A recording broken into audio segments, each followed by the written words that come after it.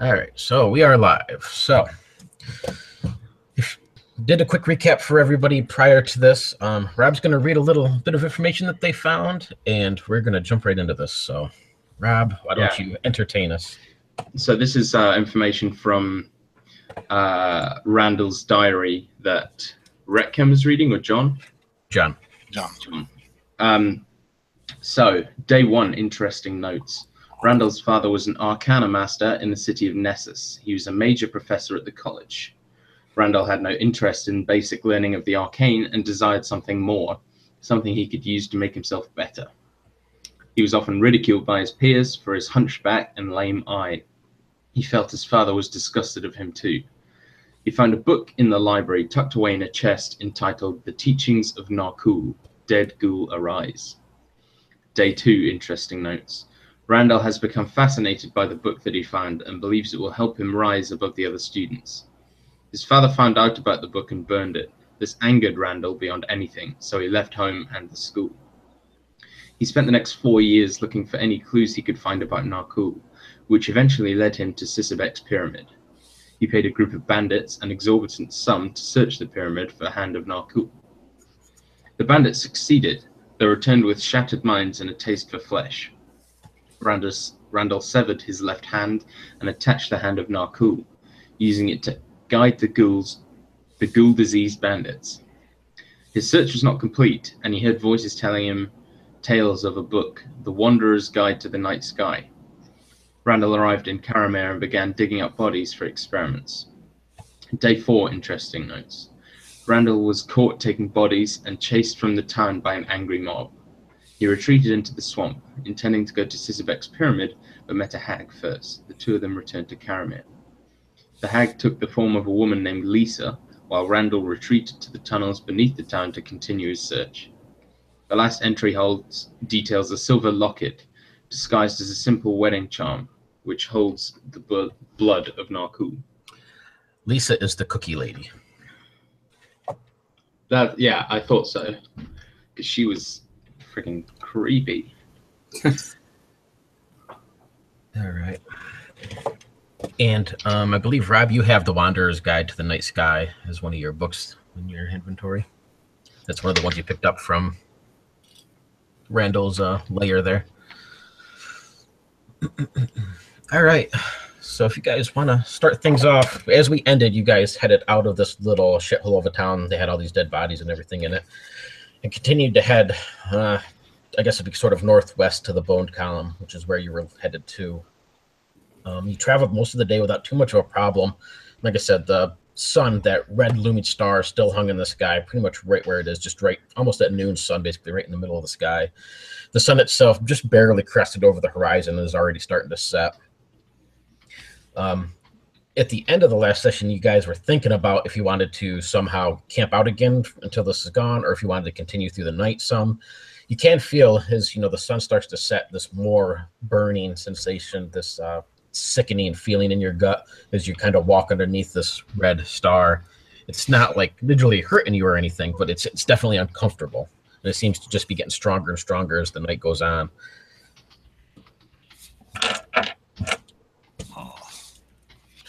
But we've been traveling under the red star. Of course, the sun has been in the sky as well, but we're covered.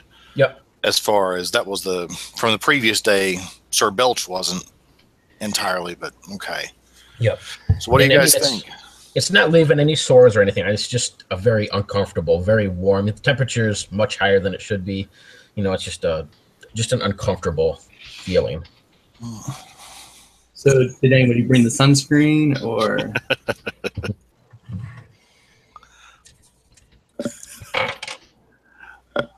Well, and two, we're on.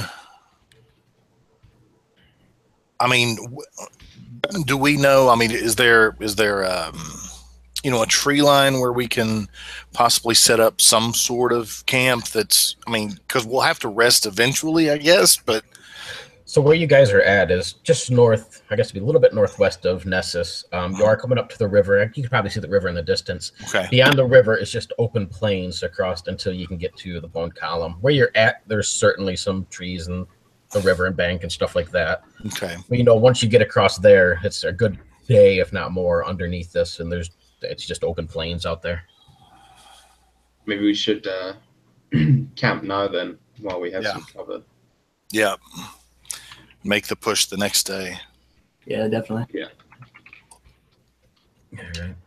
So you guys can mosey along. You definitely see some nice little outcroppings along the river, some embankments that have been washed in, you know, during the flooding times and stuff. So you can definitely get down under there, take some cover from this star that's up above that continues to kind of loom above you. You guys want to set up any sorts of watch? If you kind of look around, it's pretty much just open space. You don't see any towns, nothing around, but yeah, we'll definitely set a watch. Yeah, John would volunteer for the first watch. Like, he would just sit there reading his books and stuff, like going through his journals and everything, and kind of keeping that up. Yeah, Mara's happy to take a watch at any point. John, since you're taking first, why don't you give me a perception challenge roll? I'll give you one boon, since even as the sun sets, though, it's not daylight, but everything has a very clear red, kind of almost like a red sun, really. So you can still see quite a ways in the distance, just a very eerie. Let's see, that is a 13 on the die. All right. It goes by really smooth while you're up for checking out the watch and stuff. You see some animals, a couple deer or something, kind of walk along the edge of this river bank. They're covered in these big, huge open sores, large blisters on their back. You can see a hoof, an extra leg and a hoof is growing from the side of one of them, kind of drags across the ground behind it.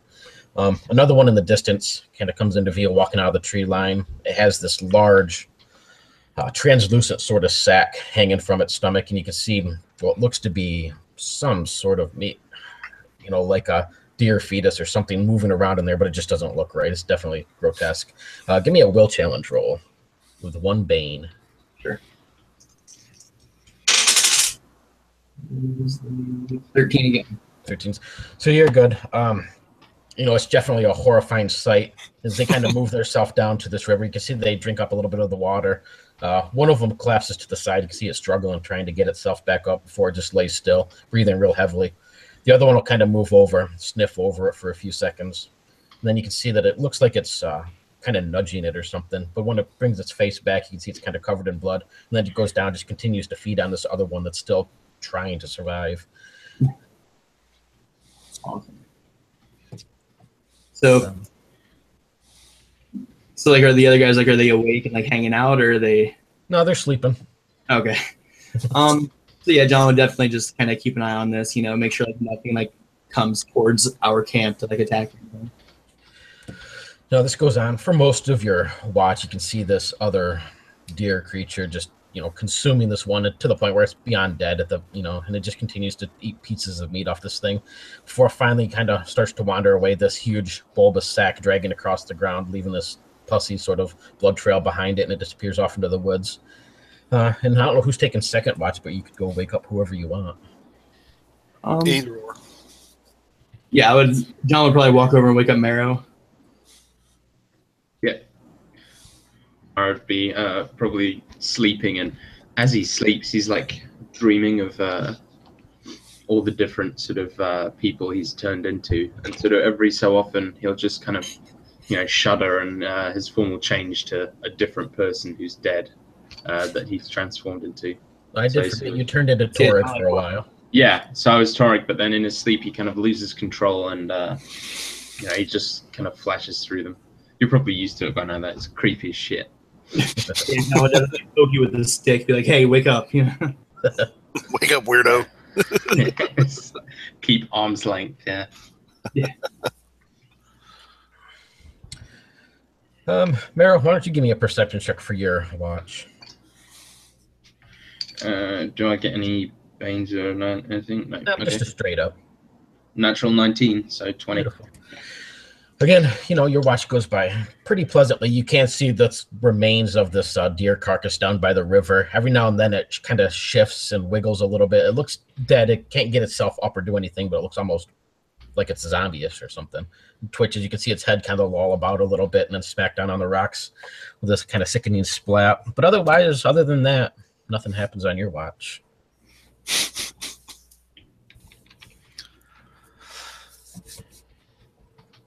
And I assume you're going to wake up Retcom. I got to remember names again. Yeah. So, just wake him up. Probably like, shake his shoulders, but be slightly too close to his face when he wakes up. What does Marrow look like today? Marrow looks like a human male with this sort of shoulder-length hair and hideously scarred face. You guys wouldn't know who it is, but his face looks kind of as though it's just been sort of bludgeoned with like a cattle prod or something, like properly, malformed, broken, and scarred. Yes, he's not looking good today. The guy looks also about like 40, 50 years old, like Morgan's age. Yeah.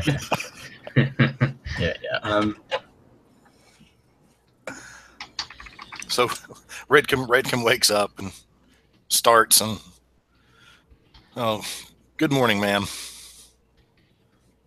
With your lovely hair. It's pretty nice hair.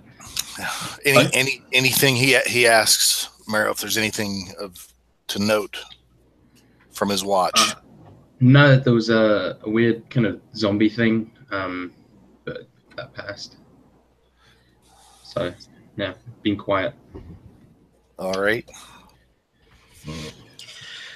And Reckham, I'm going to need a strength challenge roll from you. Okay. 13. 13.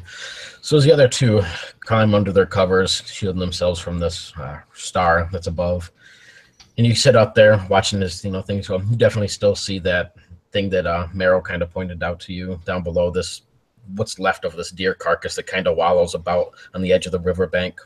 It moves a few feet as it kind of tries to drag itself, but doesn't really have much it can do. You want to just kind of watch this thing suffering. You can feel the sun above this red looming star get warmer and warmer. The morning's quite steamy. By the time, it should be morning, the sun isn't coming up at all. But you can, by your water watch, whatever you carry to tell time, you can definitely see that it's morning time as the others start to stir and get about. Everything goes smooth through your watch as well. You don't see anybody beyond that thing down there. But there is no sign of the sun.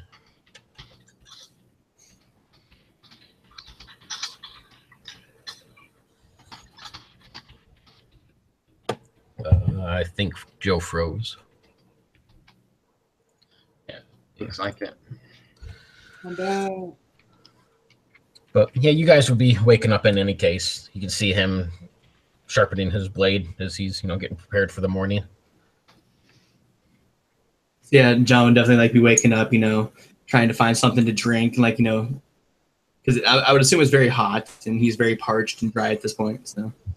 Yeah, very hot, humid. It would be fall, so temperatures would be more in, like the 40s and 50s Fahrenheit range. I don't know what the hell that is in Celsius, Rob, but yeah, now it's getting much more closer to like the 90s and the hundreds, and just feeling real humid. Yep.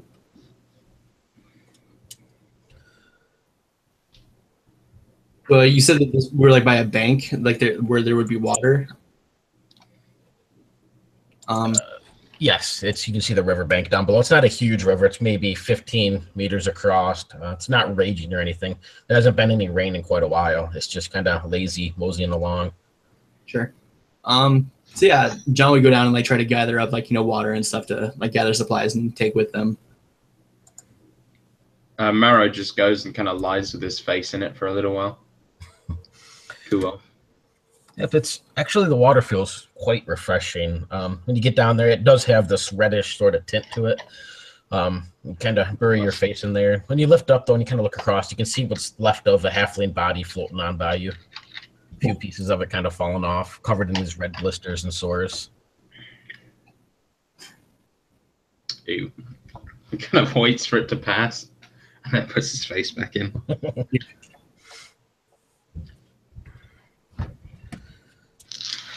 All right. If you guys would have a rest, I don't know if anybody needed to heal up your healing rate, but you can do so. And you gain 1d3 endurance points if you need them.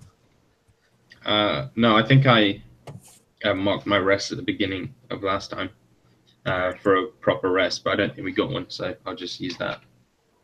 Use it now. And his power went out, so we'll just continue on, and he'll jump in when he gets ready. So, yeah, the morning comes up. You guys have there's no sun that seems to be coming up as you guys break camp, get everything gathered up. You decide to start moving. You will have to wade across this river at some point as you follow it along. Otherwise, you're going to have to go way the hell around. But as you kind of move down and continuing in the general direction, following the river for most of the ways, most of the morning passes by. Still no sun, just this red looming star above. Strength challenge rolls from both of you now.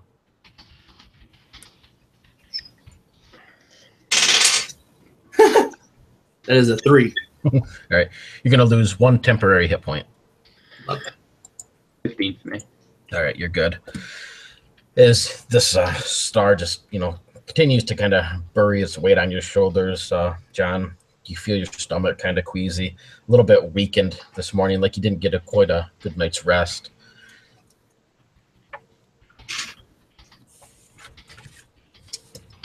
All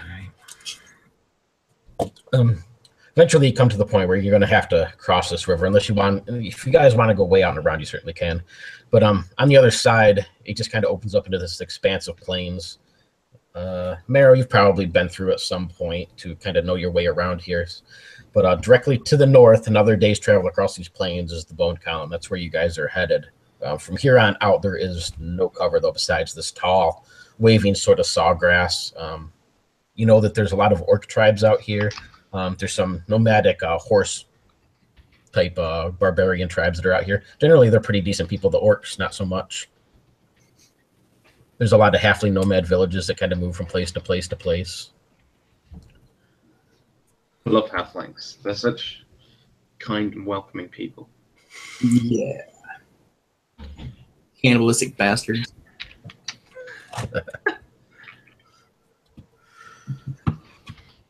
So yeah, like would John be aware of like the orc tribes and stuff in the area, or? Give me an intelligence challenge roll. Sure. For a 10. So yeah, probably not overly familiar with who is what, but you definitely know that there's some more barbarian like orc tribes that are out here. There's some human tribes that are known for their horse skills and their riding skills and such. And then halflings are all over the world, but they just move from campment to campment. Sure. Beyond that, there isn't a whole lot. There's definitely some other engines and its creatures and whatnot, but those are the main things known across the plains. Okay. See, like as they're like creeping along, John's gonna be like trying to keep low in the grass, acting like a badass for his friend Marrow here, trying to like point out like stuff in the grass, like.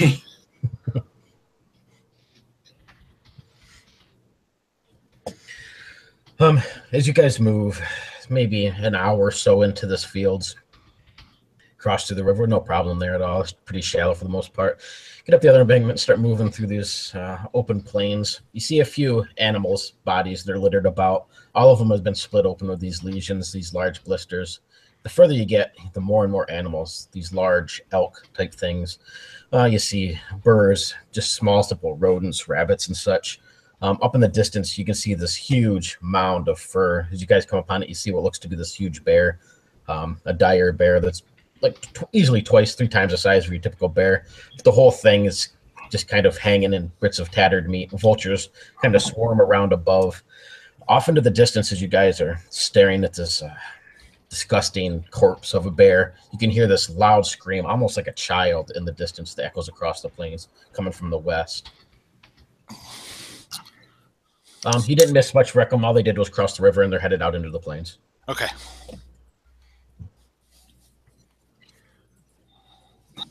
So at the sound of this child's scream, I think John would be inclined to go towards it.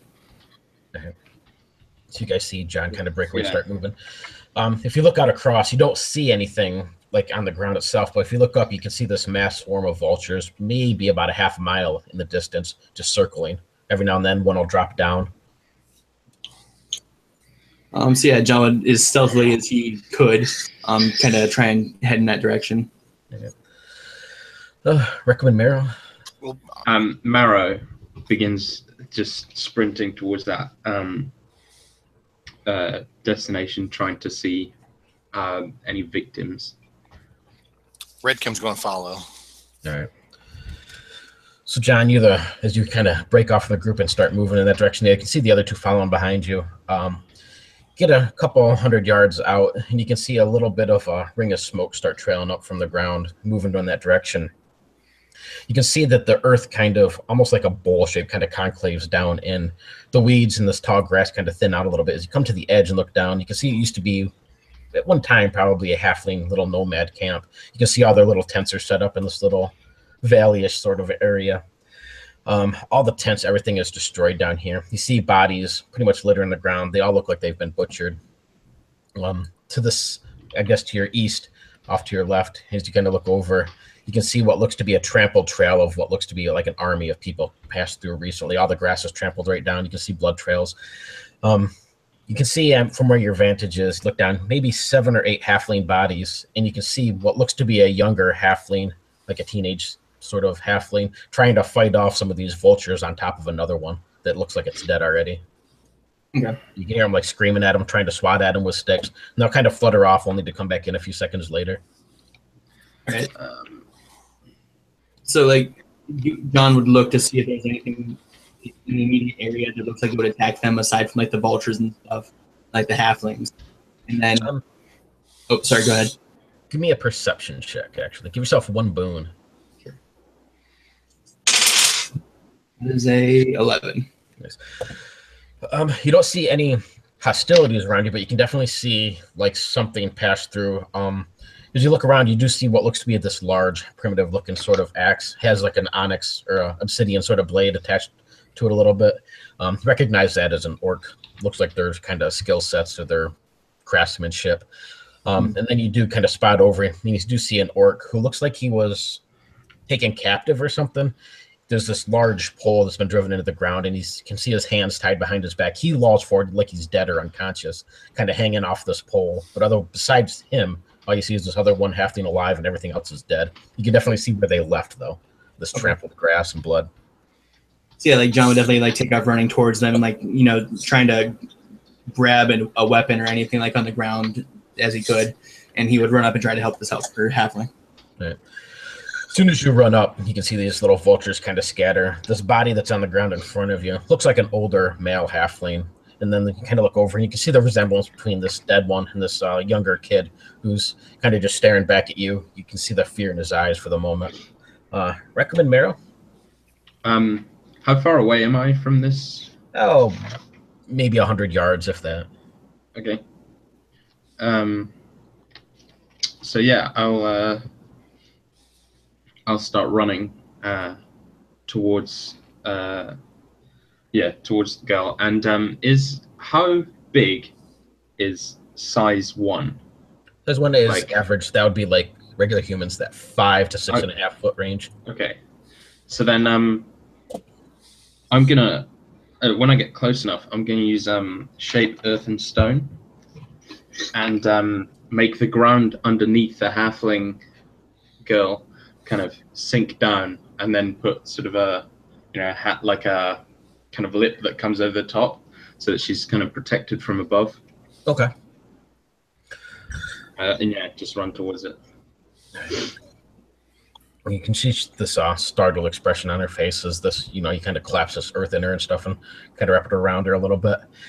She just continues to stare at you, John, for the moment, not really saying anything. You can see the tears kind of streak down her face. It's all covered in dirt.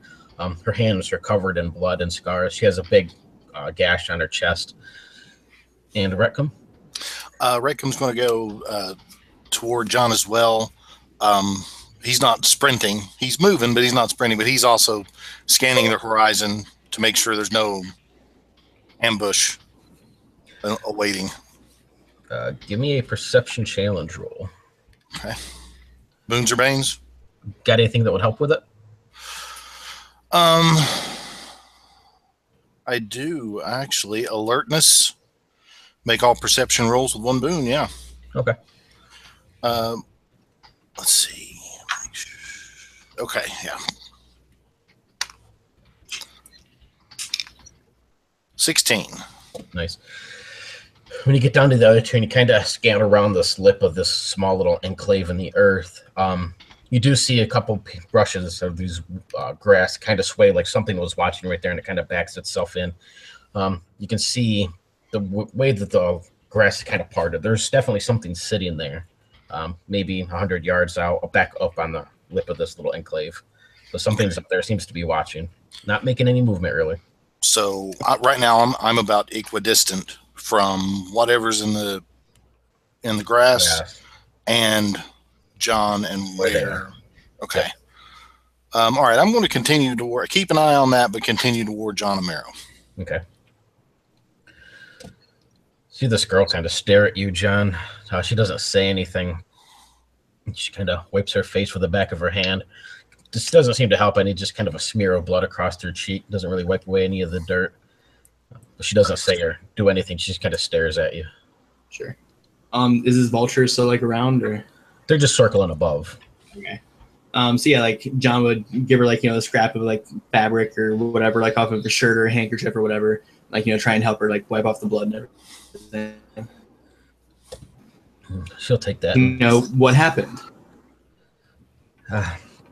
She kind of wipes the lips. The orc raiders, they passed through this morning. They took, and then she just kind of begins sobbing into her hands for a few moments.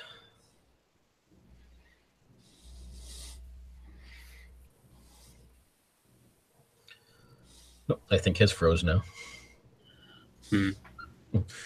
So I mean, you're right there. That just sounds terrible, and John would just continue like trying to like wipe off like blood and dirt and everything. She says, my father, he captured one of them. She kind of points across the blade to where you can see this one orc strung up by his hands on this pole. He's been unconscious since the others left. I think I'm the only one left. And I'll turn to the others and say, gentlemen, would you like me to handle this one, like the other fellow, or maybe a different approach? Has Retcom made it to? Okay. Yeah. Okay. Well, then he's going to bring up. Hey, look! I think we're being watched, and then indicate without pointing to where he saw movement in the cover. See this young little halfling girl look at you, and she says, "Oh, yes, it's the wargs. They protected us usually, but they didn't come out for some reason." Huh.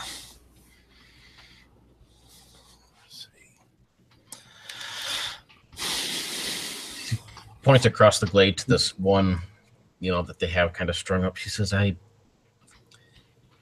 he's not like the others. He tried to protect my father. The others ended up capturing him and stringing him up before more of them came through and wiped us out. But the others, I saw the other orcs. They when they tried to leave, they just left him behind as if he was just useless to them or something. Like they didn't care. Interesting. Did you see which way they went when they left? He kind of points up where you can see this clear path that they went through, and kind of back up the enclavement and out through the plains. Says maybe 4 or 5 hours ago. So then John looks at the other two, but we don't go that way. You say this orc tried to help you, protect you? She's my father, and she kind of points to the dead halfling on the ground. They were fighting, and all of a sudden the other orcs came in, and he fought back to back with my father against these other orcs. I don't understand what. She says it doesn't make any sense. And then some of the halflings, when they left, we took him as a prisoner. I think they wanted to capture or talk to him or something. And then the second raid came through, and she just kind of puts her hands up and kind of motions around you. She says they didn't leave anything the second time they went through. They didn't even care to help their friend. They left him there on the pole. Oh. Mara will go over to the orc and just, without saying anything, just cut the ropes binding him, let him kind of fall down. It hits the ground kind of hard. You can see the parched lips. This thing's pretty dehydrated. There's a couple big gashes on his chest. He looks beat up pretty bad. But he kind of lolls his head about and then opens them, staring back at you for a moment. You can see he doesn't even really have the strength to even fight back if you were to do anything. He just kind of stares at you. I'll offer him some water. Very slowly, almost cautiously, he'll take it. Drink a little bit. He sits there for several minutes, kind of sipping at this water. Then he kind of looks back up at you, these large eyes. Hands this canteen back. Thank you. Why Welcome, do you friend. help an orc? Friend. Says, I'm nobody's friend. And I'll say, well, the reason I help orcs, and I'm walking around him, and then as I pass through, like behind the kind of post he was tied to, I'll change my form into that of an old orc. He's a chief that I killed.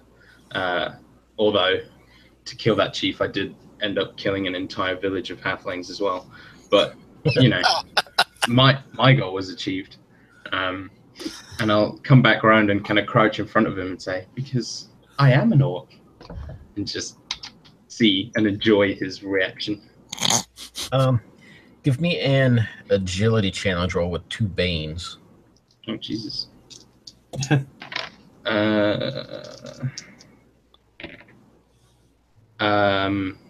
not very good.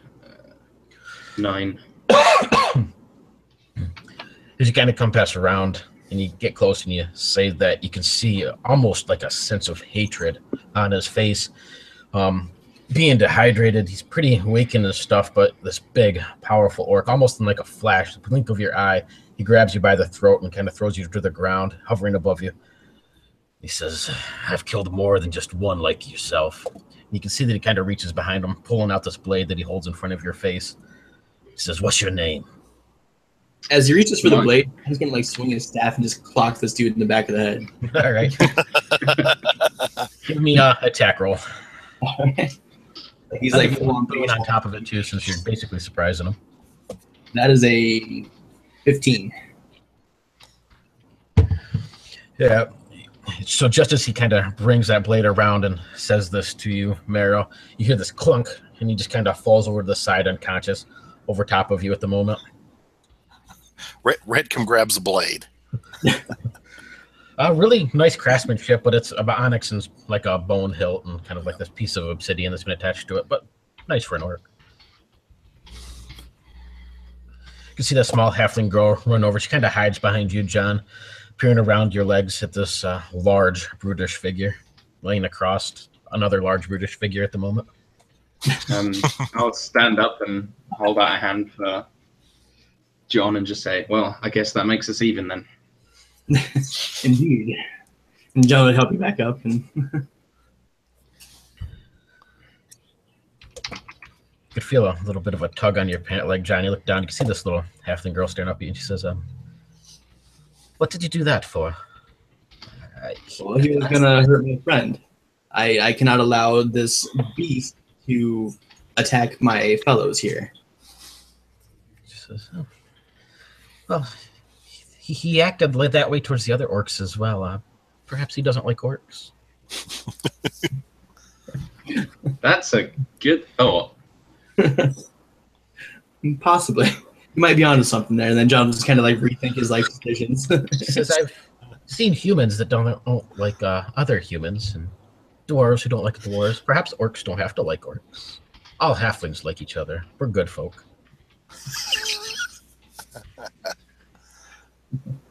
Yes, I've heard halflings don't care much for dwarves, though. It depends on if they bring anything good to eat with them. Fair enough. Do you have a name? She says, I did. Did you lose it? Several days ago. Do you want help finding it? That would be amazing. Where did you last see it? Says, well, I was downstairs next to the little hovel on the embankment. She kind of points across the way. You can see what looks to be like a little bit of a hole in the ground that kind of leads down to like a little cavernous area or something. She says, I was playing with my brothers, and my papa, he called out that it was time for dinner, and I think I must have left it in there. I haven't been able to find it since. Well, let's go have a look, shall we? And I'll hold out a hand for it to hold.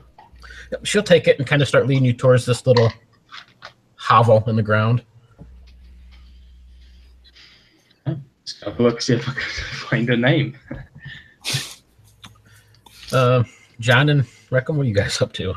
So, well, I think John would kind of hang back, definitely, and like he would go about like binding this orc up, so that when he does wake up, Right. he's just, Yeah, and I'm still keeping an eye on the cover over there. The friendly wargs who used to help them but haven't come out while we've been here are still there. So yeah, kind of glance around. You can definitely see where this grass is still kind of parted a little bit and knowing what you're looking for. It definitely seems like there's still something there that's watching. You don't see it yet, but it's there. By the time you get this orc all kind of bound back up to this pole, John, you can see he kind of shakes his head a little bit and then glares back up at you. Says, "Where's the orc? The chieftain? You don't understand. He'll kill us all." he's currently unavailable. What's that? The chief is currently unavailable, but never draw steel on my friends again. Says, if you side with the orcs, then I'll kill you as well. I side with no one. All I know is that you went to attack my friend. He threatened me first. Well, yeah, he does that sometimes. But, Is he with one of the white hands? the white hands. What does this white hands speak of? You can see he kind of lifts his hands up, and on his hands, it almost looks like he kind of put his hand in like wet paint or something on the palm of each hand. He says, "The orcs are the white hands. Do you not know of them?" I myself do not know. Then I don't believe he's one of them. I'll have to kill him. Well, He says, you're in grave danger if you travel with the orcs like that. I He'll travel. be your friend for a short while, but when you sleep, he'll slit your throat, just like they all do. Well, if all orcs slit throats, then we should slit your throat now and be done with you. He says, but you're not an orc. I am not.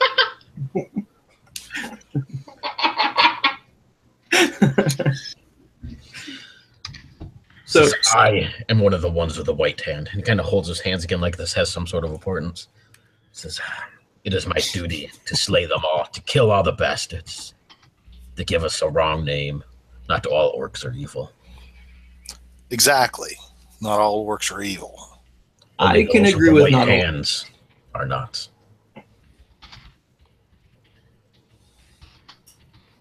Tell you what, you want to come with us and you want to kill more orcs. That's fine. No more attacking me or my friends here. Says, then I have to see the hands of your friend. I'm sure that he will happily show you his hands. That is not an issue. Says, then unbind me. Says, he has my blade, and my axe is gone. What would I do to the likes of you? And John would just kind of look around like, all right, makes sense, I suppose. And then he would go about untying the bindings again. I have crushed many skulls, but I won't do that for you. All right, okay. And then I would motion to my big old friend Reckham here, and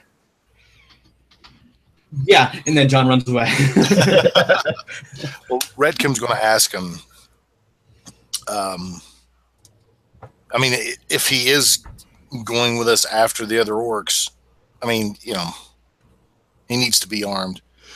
So he's going to point out that I think I saw your axe back that way where we saw the big obsidian cleaver, and Yes. and he'll also ask him, so what do you know about what's watching us from the weeds over there? He looks over and says, the halflings, most of the Minobats, protected by the warg, the spirit of the grass. He says, strange that the beast didn't come out when the orcs were here. He says, I tried to get here in time to save them, but I'm only one orc. My comrades were killed. A civil war of sorts.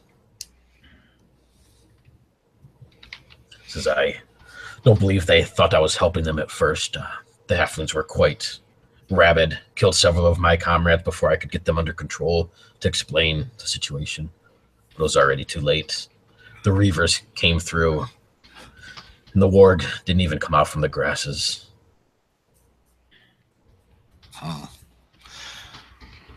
Well, go collect your axe. Shall we go kill your orc comrade? I don't think you'll have to. So then he must have the white hands. If he does not have the hands, it is my duty to slay him. Oh, he may or may not have the hands. Next time you see him, he may have something completely different. Who knows? See, he reaches down into a pouch and brings out what looks to be the sort of milky colored liquid in a vial. As he starts to walk away, he downs that. You can see these stitchings on his back. These wounds kind of start to heal up a little bit. This big kind of tuft of hair kind of grows out from his chest along his shoulders. He looks like his muscles kind of expand a little bit bigger, heavier set. And he reaches over, picking off this axe off the ground and turn around. He says, I'm ready. Let's go find your friend. So after he picks this axe up, John would kind of just walk over to him, like reach out a hand, like no hard feelings, right?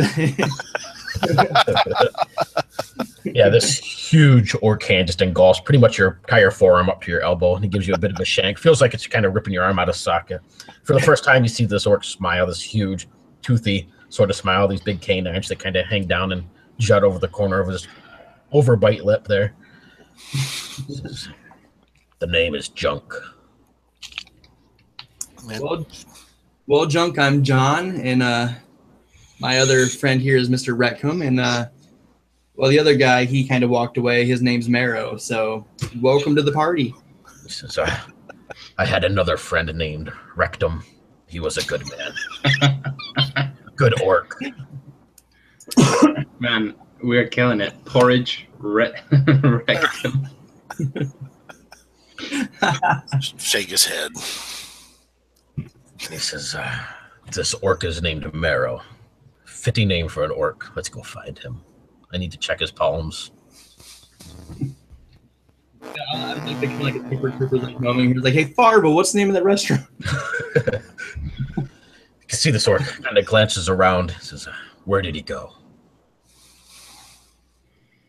He walked away with the little wee one. I don't know where they went, actually.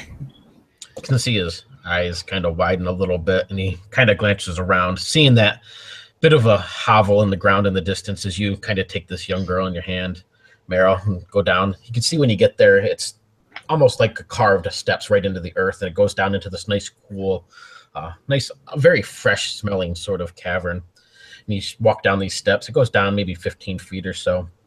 You can see a soft, warm orange glow in the distance as you kind of come down and walk around the corner a little bit, and you see this large cavernous area.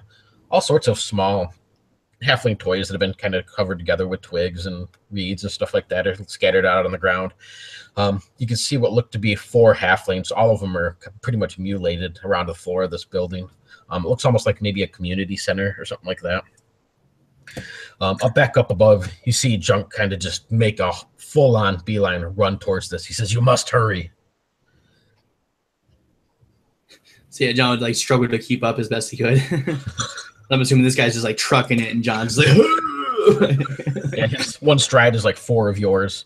You come down into this basement, Meryl, and you kind of see this little girl. She says, and she points ahead. You can see what looks to be a little chest in the middle of the room, a little table that's beside it. She says, I was playing with my toys, my brother. And she kind of looks around like she's looking for him, and then she kind of goes back. And when Papa called for dinner, we hurried to eat. It was, lamb squash and some sort of bison meat. It was a delightful dinner. He says, but I must have left my name here somewhere. She kind of looks around. She walks forward and starts kind of pushing some stuff out of the way, looking. Yeah, you said there was a chest? Yeah. I'll fucking open the chest, won't I? Oh, yeah. Go over, you kind of open the thing up. You can see it has a whole bunch of cooking utensils, spatulas, and metal ladles and stuff like that, and like cheese graters and odds and ends. Looks like just basically campware. With that, though, I do need to know your agility. Know it. Yeah. 11. Yeah. So as you're looking through these, just from the corner of your eye, you see a bit of movement. You kind of glance over. You can see one of these mutilated little halflings kind of come forward, this heavy metal ladle in its hand, and it just strikes you right across the face. 3 damage. Is that a zombie halfling, did you say? Yep, basically. It just strikes you across the face. You can feel this heavy slap against the side of your head by this metal ladle. Over to the side, you can see these other ones start to move, and much faster than what you would think these little things can move. They're like on you like a horde in a few seconds. You can see this little girl that you were helping climbing up your pant leg. These other 2 are coming in with their own ladles. One of them has this huge, looks like one of these orc axes that is kind of dragging across the floor behind it. And with that, we'll enter initiative for you. You guys are at least 2 movements out. Sure. I don't know, does Meryl yell or do anything? Yeah. So she's clearly not in league with these zombies, right? She's like scared of them. Oh no, she's climbing up your pant leg. Well, I don't know, it's hard to tell actually. She's just climbing up your pant leg at the moment though. Is she okay? Can I look down and see if she's like snarling and trying to bite me? Yeah, you can see where her eyes once was are just black pits. You can see this blood kind of pouring down her face. These long black nails on each of your hands. Her feet have almost taken on this very primal looking appearance. Bits of fur kind of sprout across her chest, the back of her head. And yeah, she's totally within league with them. It seems to be. She's crawling up your leg. Okay. 8.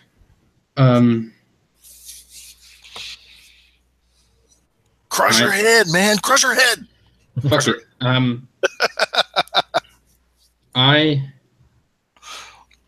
Okay, yeah. First, I will kind of reach down and just touch the floor, and you see, well, none of you see, but I guess the zombies see, kind of the stone from the floor sort of begin creeping up my form and sort of encasing me, and then kind of sinking into my skin and sort of just covering me in this stone. I'm going to cast stone armor. All right. So attacks against me have a bane, and I only take half damage. And then when it finishes, it explodes, and everything nearby has to make an agility save. Yeah. Or remind me about the bane. Will do. Yeah, and then I guess I went fast, so that's my action. All right. Are you yelling or anything that the others can hear you, or no? I'll shout, "Come quick! I think I found her name." See this huge orc just pick up speed as he's running across this enclave right past you, Rick. John huffing on his feet behind him for the best he can. You can hear Marrow yell in the distance, his voice kind of echoing out of this hole in the ground. Yep. Run for the hole in the ground. You guys have at least 2 movements to reach to him, so he already went fast. Would you guys like to go fast or slow? I mean, I guess really it doesn't matter because fast you move the same as slow anyway. It's just the extra action if you want to take, if you have something like a spell or something to cast. But I don't think I'm going to. Yeah, I'm just going to go fast. Yeah, John's just running for it. All right. So you guys up. So you got 4 other little halflings. Well, this one that's climbing up your pant leg that's climbing you, she has a bane. Mm-hmm. And that would be, what is your defense? My defense is 12. Okay, so that's a miss. And then there's 3 other ones. 2 more with ladles is a miss, and that one will be a hit for only one. But you do see this other one. Yep, one hit you for one. So one just kind of smacks, just as your armor is starting to kind of creep up your body. Gives you a quick smack in the face with the end of this ladle before it kind of encases your nose. You can feel your nose kind of smush against your face. This one is clawing up your leg, though. You can see these long black talons as they just kind of pierce, trying to get through the bit of this stone armor you have. So she's not a zombie like the others. No. And that will be a hit, though, too. All right. So yeah, you can see, and these black claws kind of sink into your leg where this armor, this stone, has kind of started to form up your leg, and she literally takes a piece of the stone and pulls it off. But you can see your flesh underneath getting peeled away by this piece of the stone that she's ripping in, kind of like ripping off of your leg. It'll immediately start to kind of crawl back up your leg, this stone armor, but she just tears right into you. It's going to be 9 damage on that one. Is that halved? No, it's not. So 5. Okay. And that would be the end of that round. So start the actual proper initiative. Who would like to go fast? You guys are still one movement away. Fast. Fast again. Yep. Okay. Reckham and John, are you guys doing anything besides running? No. Drawing weapons. Getting there. All right. Behind you, you can hear this heavy thudding coming down these steps behind you. Mara, as you turn, you see this huge orc, this long black obsidian battle axe in his hands. As he kind of looks around, seeing you covered in these things, you can see he stares at you still a little bit, like he's trying to figure out what about you. He's going to go slow because he's not sure what to do. So, Mero, you are up first. Are you going fast? Yeah. First. I'll say to him, stay back for now. And how many could I get in a cone in front of me? Oh, I'll say, well, the ones on you, ones beside you, so I'll say the other 3. So, yeah, 3. Is that including the creepy demon the one that's girl? On you, yes. She's kind of crawling up, so I figured she'd be kind of caught in that. And then the 2 moving towards you with ladles. Yeah, all right. Well, they all need to make agility challenge rolls or saves or whatever it is. As I kind of step back, take a really deep breath, and just exhale, blowing this freezing wind that kind of crystallizes into these massive chunks of ice that just batter them. Cast avalanche. All right. Let's see. Agility challenge rolls. Success. That was a sick roll. One they failed. All succeeded. One failed. I rolled really well though. 2 6s, a 5, and a 3. So 21 points of damage. Okay, well, you can just tell, not the one that's on you, the past, but one of the ones coming up with a ladle in front of you. You can see these things move extremely deftly, kind of quickly slinking out of the way, dodging to the ground. One of them kind of leaps up against the wall and kind of catapults itself off of it. One is caught in your attack, though, which is going to be completely destroyed because it only had 9 hit points, so you can describe what you do to this poor thing. Yeah, so like these kind of massive chunks of ice are sort of flying at these things, battering them. But one of them, particularly big and sort of cone-shaped, just embeds itself in the guy's face, and he just goes flying back and like is pinned to the wall by this just massive spiked hunk of ice. Nice. Let's see. You see the 2 of them behind. Yeah, the 2 that were behind you kind of break off from you as they turn towards this other orc and rush towards him. Wait, Morgan, just a quick question. I'm using stone armor as a concentration spell. What does that mean in regards to casting other spells and taking damage? That is a good question. I haven't messed with concentration. I want to say you can't. Well, if I went through the others, you want to look that up real quick? If you take damage or gain insanity while you're concentrated, I have to make a will challenge roll. On a failure, I stop concentrating. Okay, so stuff, yeah. It works the same as 5e, but I need to make a will challenge roll. Okay. To keep the effect up. Thank you. I do not keep the effect up. That's a 6, which actually is a pretty good thing, because when the effect ends, which it just did, big explosion happens. Yeah, what do I need to? Agility challenge rolls? Time bomb. Yeah, agility challenge rolls.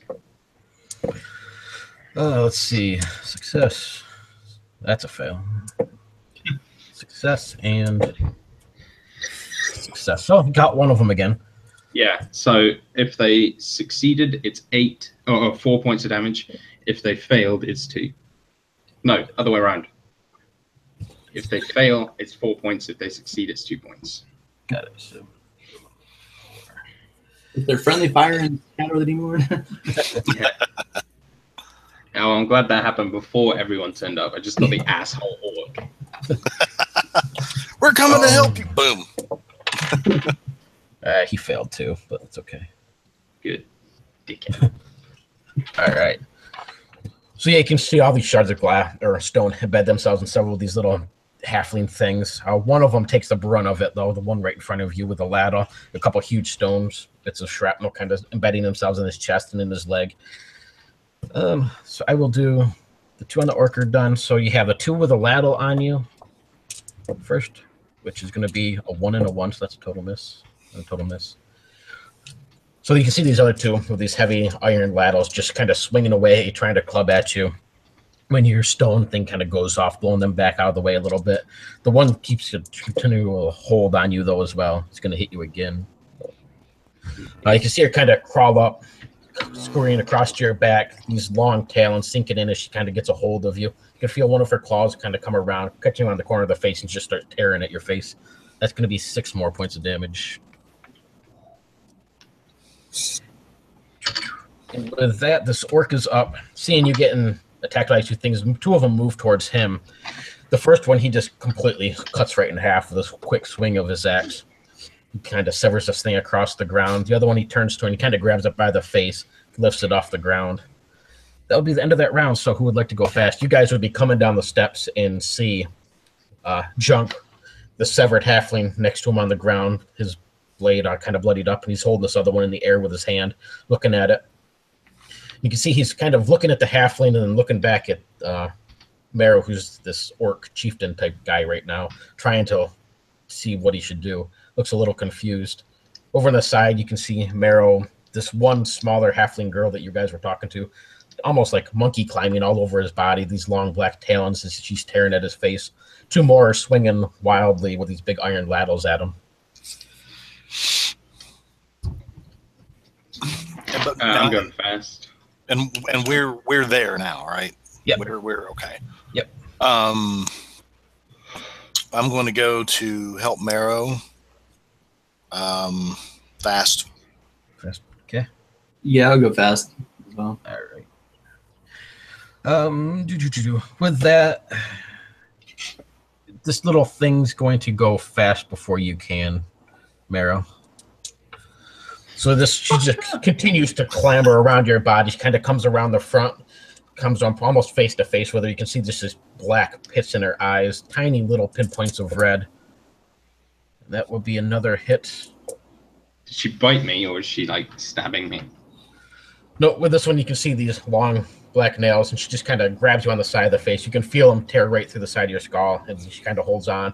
And her face comes in these long, almost translucent like teeth. Her mouth opens absurdly wide as she clamps down right directly on your face. That's 9 points of damage. Oh, I'm still up. You can see she's just literally trying to eat his face off at this point. So, see, Marrow is like, he's the kind of person who would always save himself. He is really pissed off at her. So I was going to do something that I think it might be like funnier and cooler if I... No. Marrow is thinking about biting her back, but then realizes that, you know, even though he has sort of orc teeth or whatever, he's probably not the best, so he's just going to escape. So I'll use fold space and just teleport 5 yards backwards. Try and sort of get her off me. Okay. Yeah, you can see him blink out and then reappear a few little ways back from where it is. She kind of falls to the ground on all 4. She kind of looks up. You guys see this very feral-like creature in place of where she once was. And she immediately starts to move across the floor back towards Marrow. All the while, she has this really high-pitched sort of cackling laughter. And let's see, Recom and John, you guys are up. Yeah, Redcom's going to kill that thing. She's a kooky bitch. Yeah, he's going to try to offer with his black steel blade. Now, if she's, do I get a boon or anything if she's going away from me, or? She's kind of moving towards you a little bit. I mean, okay, she knows you're there, so. Gotcha. Okay, so just the one boon from weapon training then. Yep. Okay. And so 13. That'll be a miss. Ah.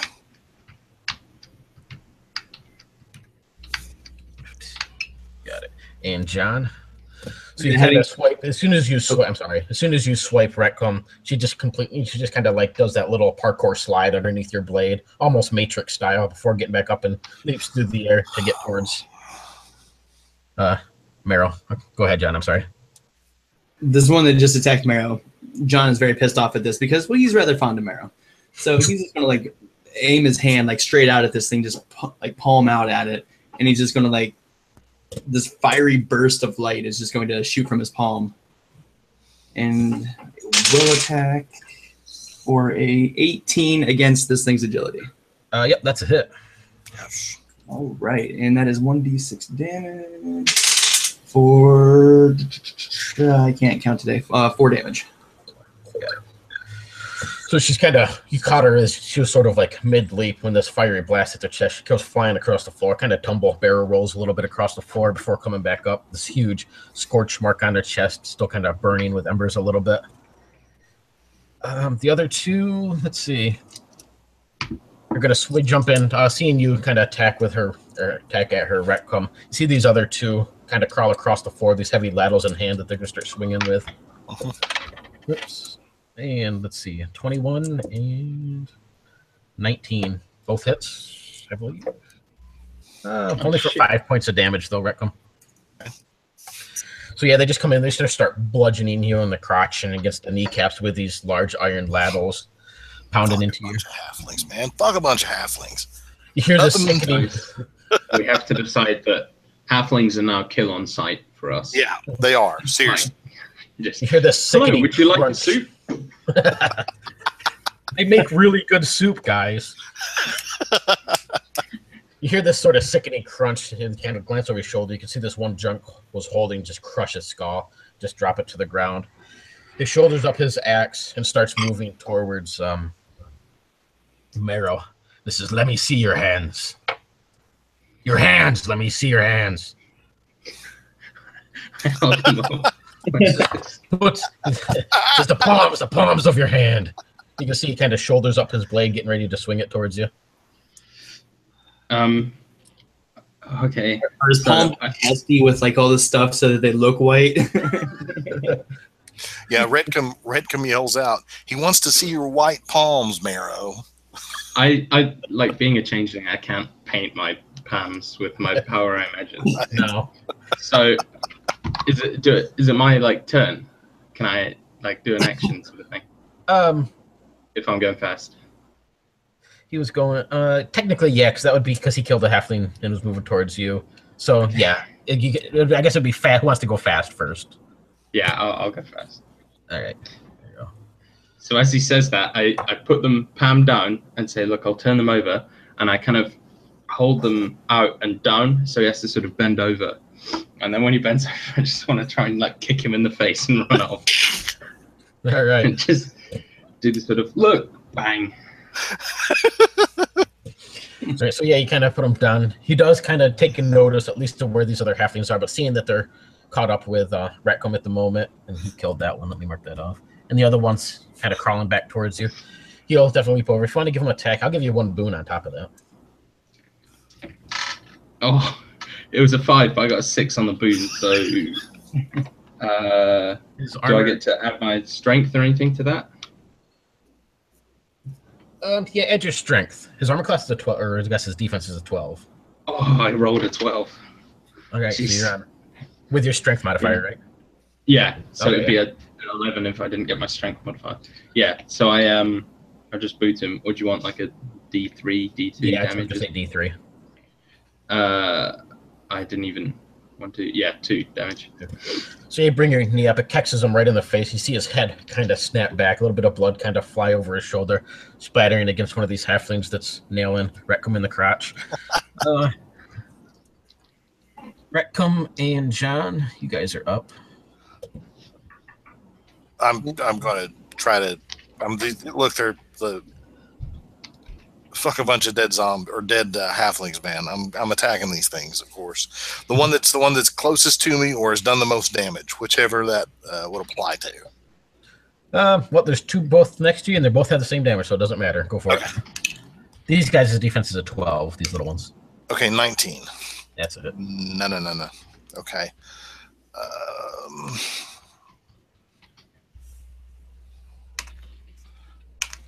And that would be 9 damage.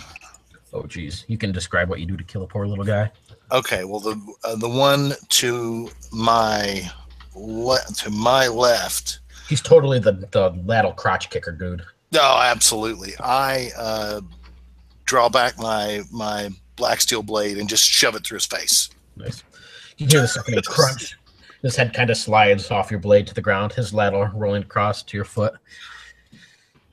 John, there's one halfling left on Marrow, this very primal looking one that's getting ready to leap towards Marrow there, and then the one that's on John, and the orc. So I'm assuming that this orc looks rather pissed off at this point. Oh, yes. You can see he's getting ready to take a swipe with his blade. All right. So this here says I can use an action to enter a state of divine ecstasy that lasts for 1 minute. So I'm assuming that's like a fast action then. Yeah, that's kind of a bonus action, basically like a trigger type. Okay. So yeah, I'm gonna go ahead and do that then for this divine ecstasy thing. Okay. And then do I still get an action like after that, or is that just like a? What ability is that? Divine ecstasy. It's for the oracle path. I think that takes your action. Let me double check real quick. It says you can use an action to enter a state of divine ecstasy. So yeah, it takes. Yeah, well, that would be your action. If you have anything that takes a triggered action, you could still do that, but that would be your action. No. Okay. All right. So yeah, like John's just gonna look around, like see that the situation is unfolding very badly as this orc is very large and pissed off now. As you do look around, you can hear like a schlumpy sort of sound behind you. John, you kind of glance back the stairwell that led down into this little chamber again. You can see where this heavy, furry, kind of mutated claw kind of slapped down on a step, and you can hear it's almost like something's dragging itself. And then another claw is this large, almost wolf-like creature, 6 legs, has 2 large heads. It's just covered in these huge open sores and blisters, is dragging itself down the stairwell. It looks like the back 4 legs have all been twisted and kind of mutated enough that they're not working, so it only has its front 2 that it just slaps down and then pulls itself forward, and slaps down, pulls itself forward. Great. And with that, everybody went fast, so we have the little primal one is going to be leaping towards you, Marrow. And that's going to be a hit for 6 damage. So Marrow, this thing after leaping forward, you can feel it. himself, You can feel after it kind thinking of himself extremely clever for booting this orc, it's just fucked from behind by this little halfling bastard that drops. Yeah, you guys see her just kind of leap through, clambering on top of his back. You can see just kind of blood just spilling down his back, down his shoulders, as Marrow collapses forward. This huge orc, you can see, kind of shoulders his blade and kind of lifts it up like he's getting ready to behead Marrow. And we have one more little ladle dude on top of you, Retcon, which is going to be a miss. That will be the end of the round. And at the end of this round, you'll have to make a death save unless somebody helps you, Marrow. Retcon, John, you guys like to go fast or slow? I'll go fast and take out the remaining zombie halfling fuckwit. Alrighty, go for it. Ah. Oh, 21. Yep. Okay. And, assuming you do more than 3 damage, he's dead. I did 7. Yeah. So, go ahead. Yep. Okay, so after pulling my black steel blade out of the face of the previous casualty, I pull it back and in a smooth arc decapitate the other one and kick his corpse over, because I hate zombie halflings at this point more than fucking anything. I hate zombie halflings more than I hate gnomes, and that's fucking saying something. Fuck gnomes. Swing your blade around the start because you kind of turn and you had this last second one. You come around to kind of face that stairwell where this thing is pulling itself down. It's about the size of a large horse or a bear pulling itself down a stairwell. John, what would you like to do? All right. You see this orc is getting ready to pretty much behead your buddy. Yeah, totally. So at this point, like John would look up, see this like orc about to like behead him, and yeah, fuck it. So John's just gonna take his staff and he's just gonna like just chuck it like end over end at this thing, like trying to like hit him, distract him, knock his weapon out, something. Okay. Do a normal attack. I'll say with an agility and give yourself one boon because you're facing his back, basically. Sure. That is a not natural 20. Nice. Do you want to knock his axe out of his hands or do you want to hit him? Which one do you want to do? I would like to knock his axe out. All right. So you can see that he gets up and he kind of getting ready to bring this thing down. As your staff just kind of comes through, maybe clocking him right across the wrist or something. So this axe just kind of falls, clattering just inches away from your buddy's face. This whole blade, sparks kind of fly off the blade onto the stone below. Behind it, you can hear this whole place just erupt in this huge roar as this thing lets out this scream behind you that pulls itself down the stairwell. Let's see. The orc is up. You can see his head snap around, face you, John, as he kind of gives you this how dare you sort of look. But see that other little halfling primal thing, he's going to jump on him, so he's going to be distracted at the moment. And there you go. So I need a death save from poor Marrow. What am I trying to get? Just above 10, is it? Nope, it's going to be a 1d6, and you don't want a 1.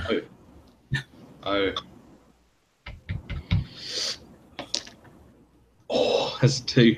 You're good for the moment. You can see he's just kind of very shallow, breathing on the ground.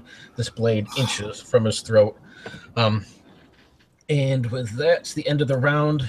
You see you see this little primal halfling thing, whatever it is, kind of leaping towards Junk, trying to get a hold of him. It kind of clambers up his pant, like he's swatting at this thing like crazy, trying to get it off of him. Behind you, Retcom, just a few feet away, this thing kind of pulls itself into the chamber. Excuse me. It would be just a few feet away from you two, is John. So you guys are up. Well, I'm going to turn and face this eldritchy, horror-y looking thing. Or try to anyway. I mean, it's not here for tea. No. You can see that it's quite enraged, especially every time you killed the halfling. It looked a little more pissed off. So okay, well, good then. If it's mad about that, then I'm mad at it. So let's start in on it. I'm gonna go fast.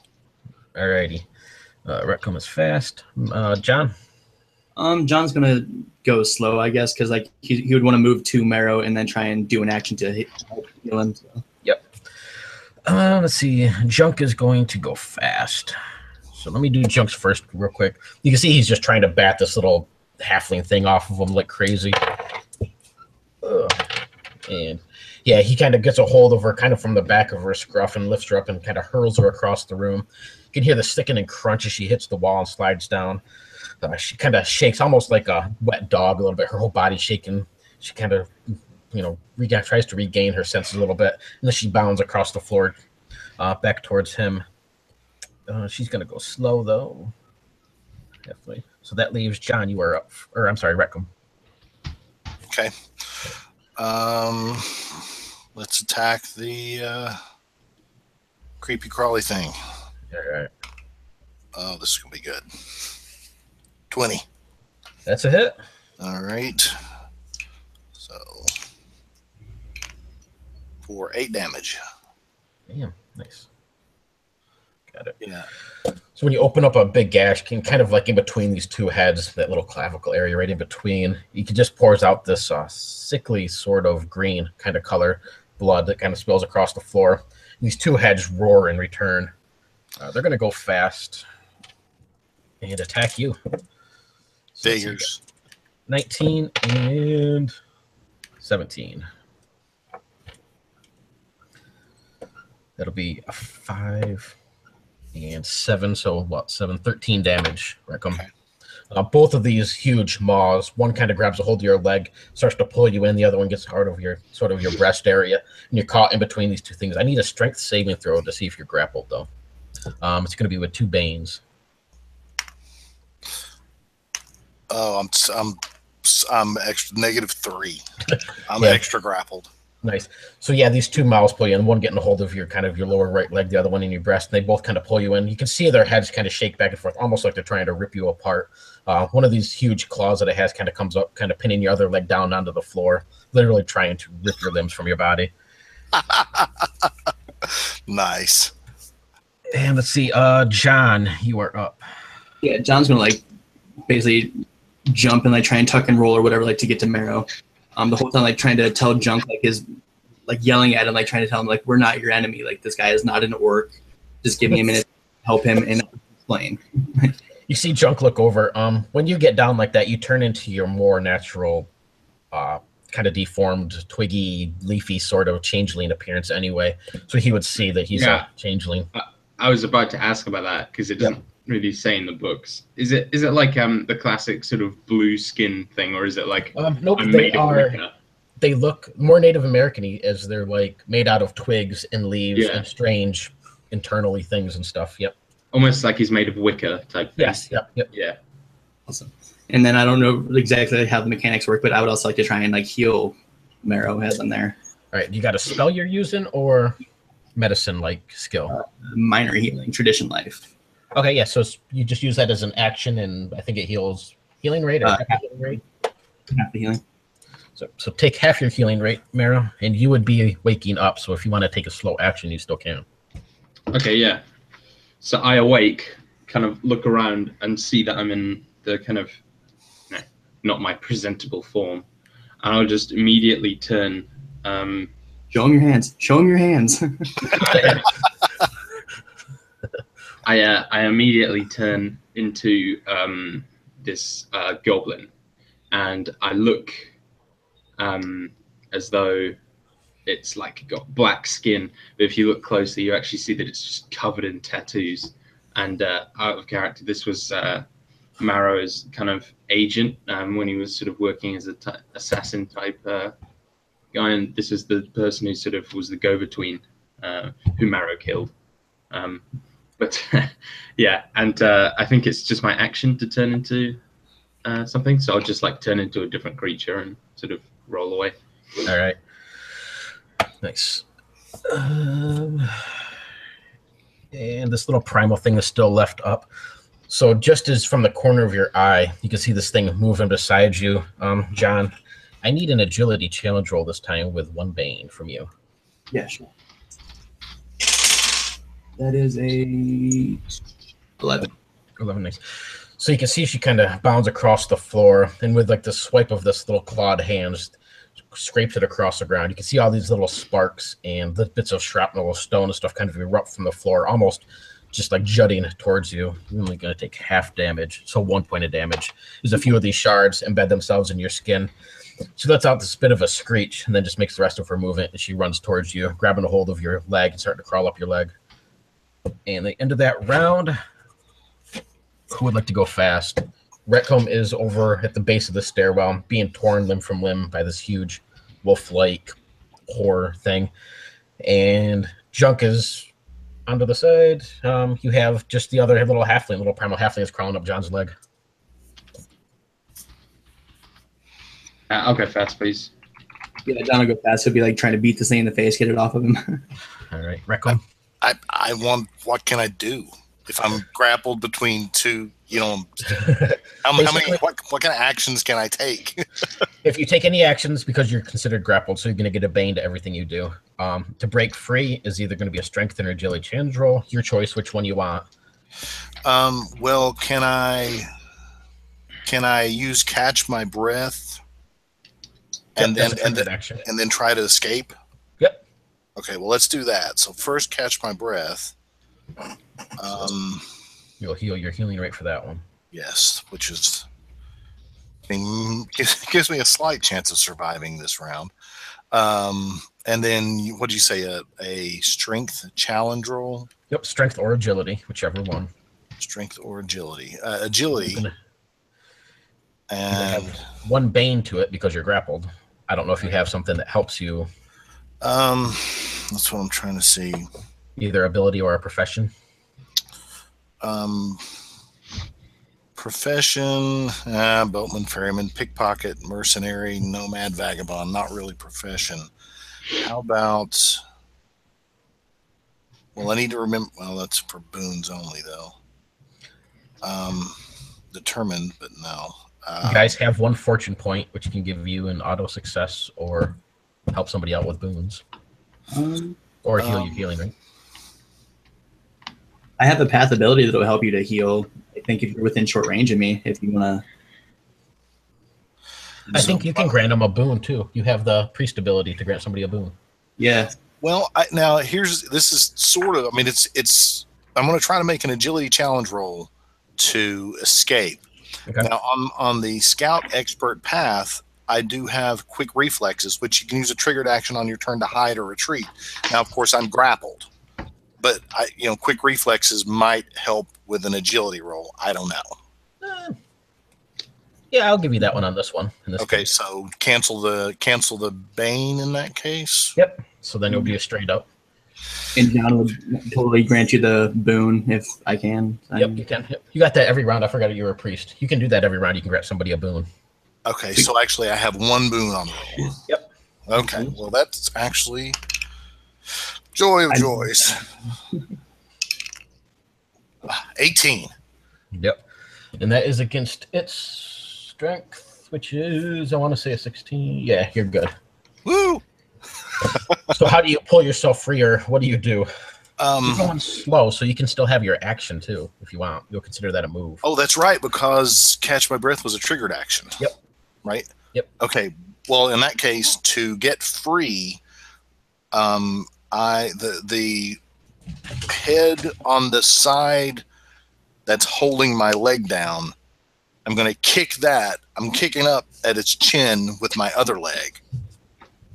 So that'll get me free of that side, and then do some sort of acrobatic flip that I could not possibly do in real life, to kind of put some space between me and it. All right.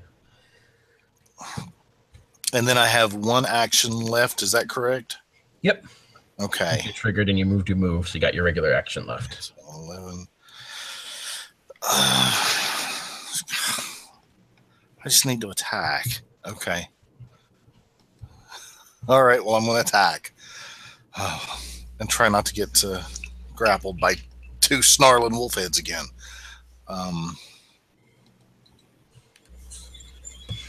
And let me see. That would be with...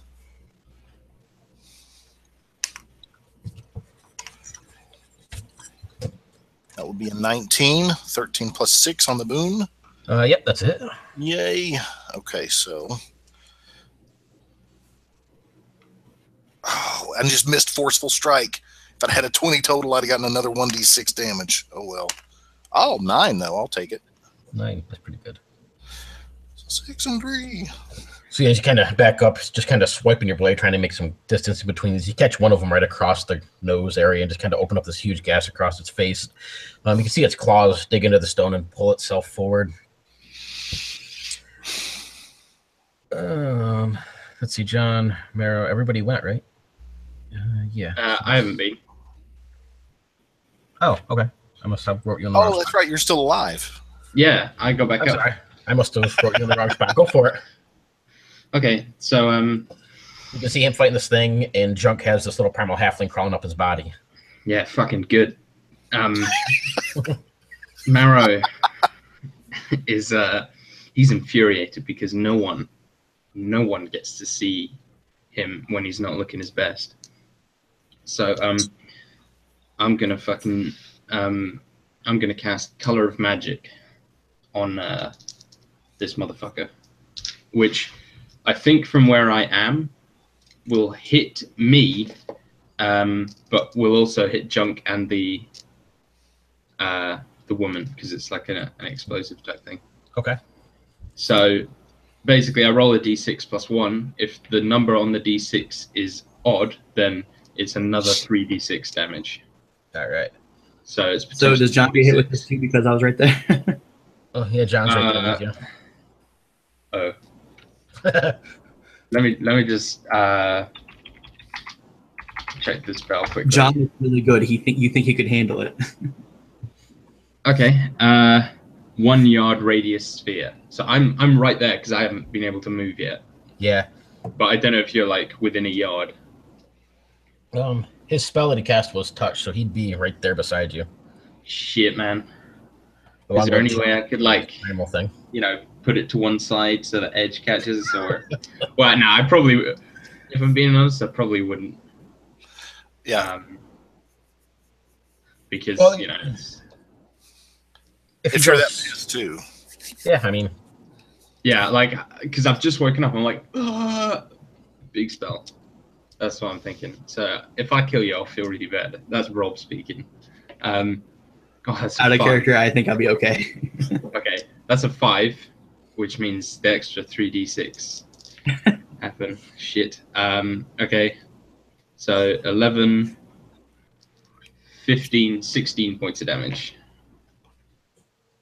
It's just this explosion of like color and stuff, which if it hits me, which it's a yard and I'm right there, so I guess it does. But that, yeah, I'm down again. Hold on. So that was kind of his plan, as like a blaze of glory type thing. Is that a ranged spell? It is. Oh, but you set it off on you. Okay. Yeah, I set it off like point blank. It's like throwing a grenade at someone a yard away.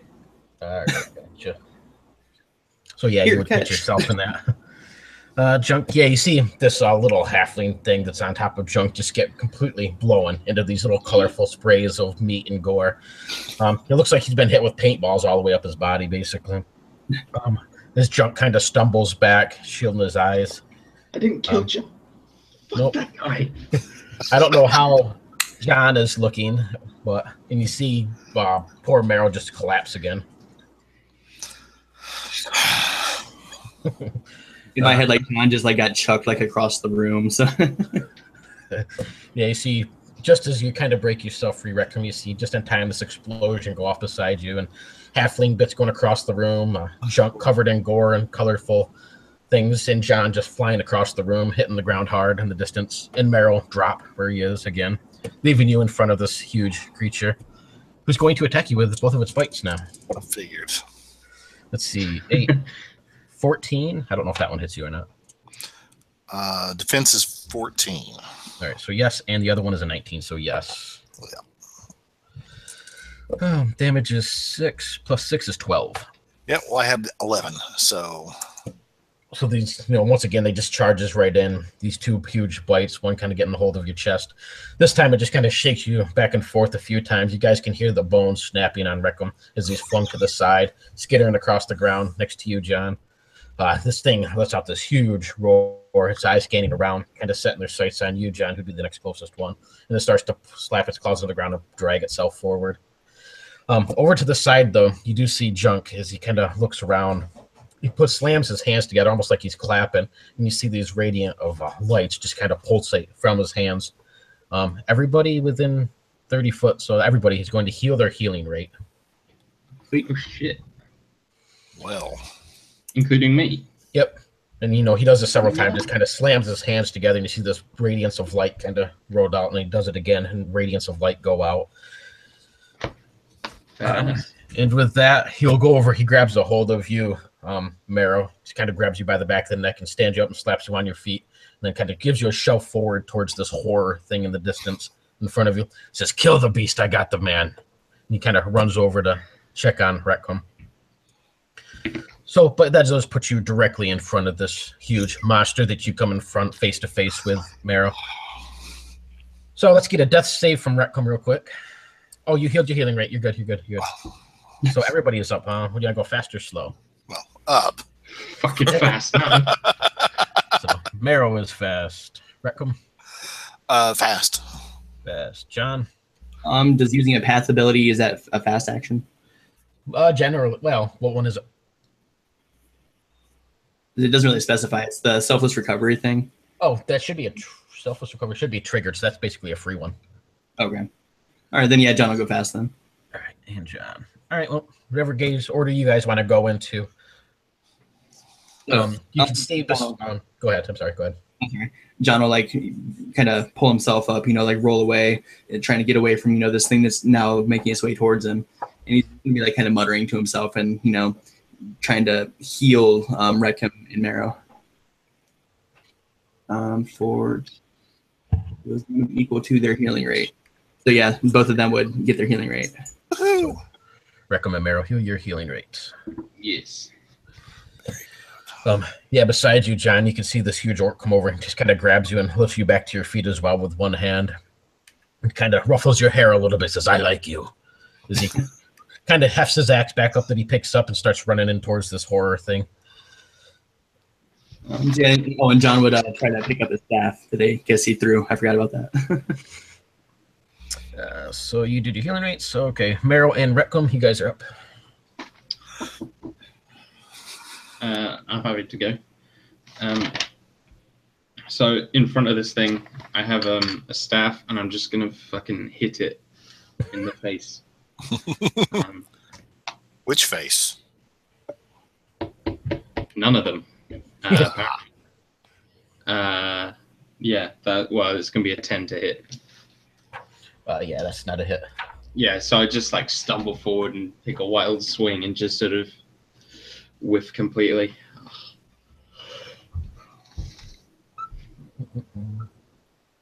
All right. And let's see, Reckham, you are up. He is attacking again. All right. Somehow. Surprisingly. Let me see. Let me make sure that's okay. But yeah, okay.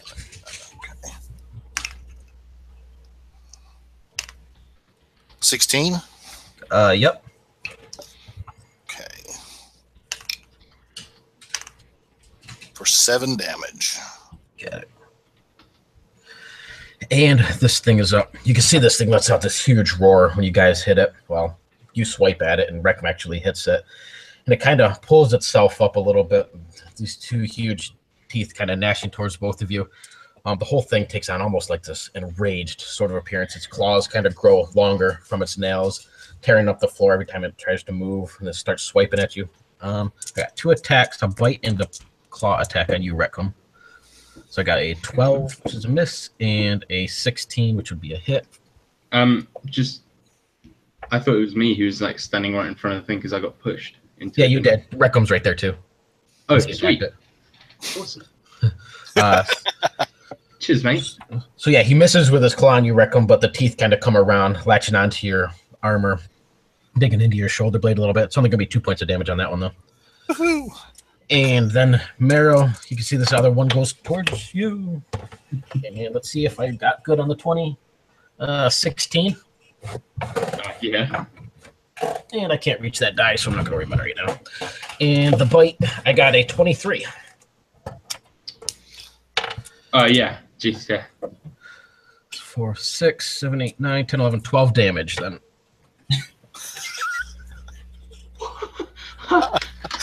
It's just such a bloodbath. Every time it's such a bloodbath, one way or another. And that would be with the claw attack, so I'm going to need a strength challenge roll from you. I'm fucking down. That's okay. I still need a strength challenge roll with 3 banes. We got to get there first. Would you believe it? -1. Sweet. So what you're going to do is roll me a 1d6 and see what severs. What severs? If it's a hand, I'm going to beat the shit out of you, Morgan. I'm going to come to your house. So basically, 1 is your head, which you'd be dead. 2 is your left shoulder, 3 is your right shoulder, 4 is your left leg, 5 is your right leg. And 6 is my shoulders. You see... fucking damn it. Yeah, I don't know. It's a 6, so... A 6. All right. Well, I'm going to say, yeah, he kind of comes in. He can feel this sickening crunch as it takes your arm, just snapping your arm in its jaws. As it kind of swings you to the side, this claw, these huge black claws, they're almost like obsidian blades, just kind of takes a quick swipe at you as it throws you to the side. You're going to lose your left leg.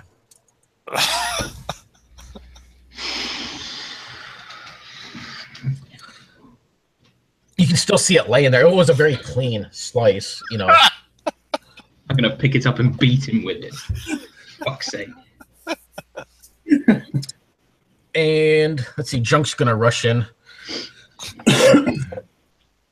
and completely whiff on that. As he swings his axe, he just kind of sends spark across the floor. So I got a 4 total. Who would like to go fast? Me. Are you up? Oh, no, I'm not. I'm fucking dead. Forgot about that.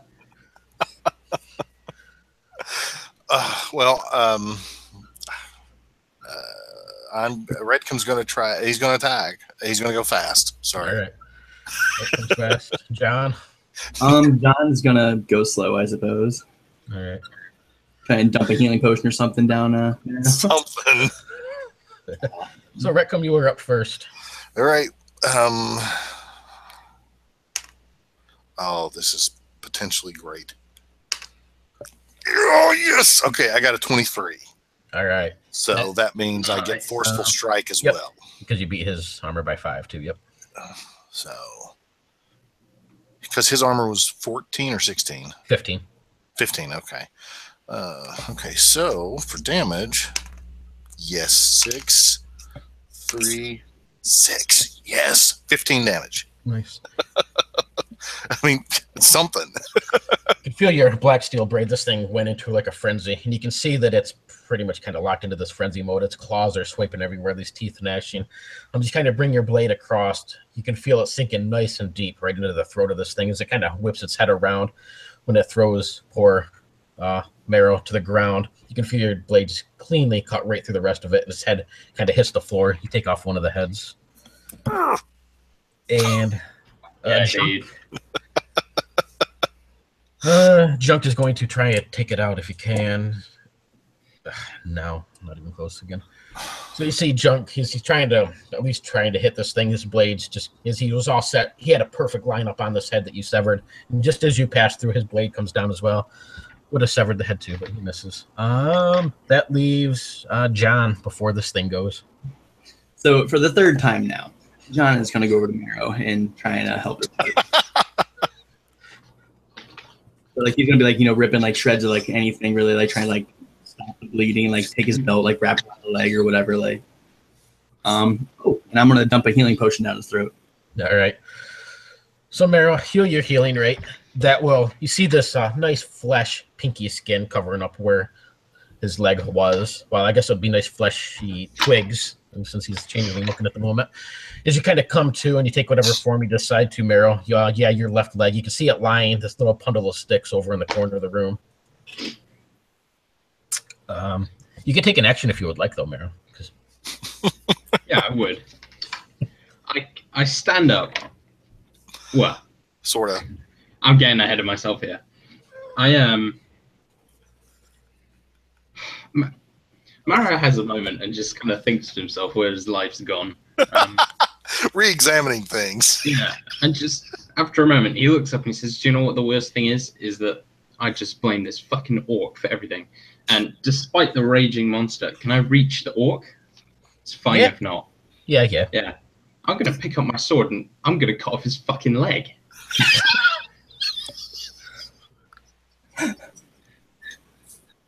All right.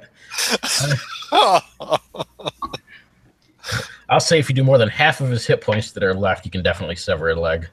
Sweet, thank you. His armor class is a 12 if you can hit him. Well, you're not trying to sever his leg with your staff, though, are you? No, I have like a short sword.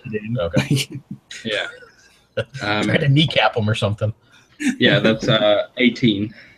That's a hit. Come And on. You want to do at least 5 points of damage. Okay.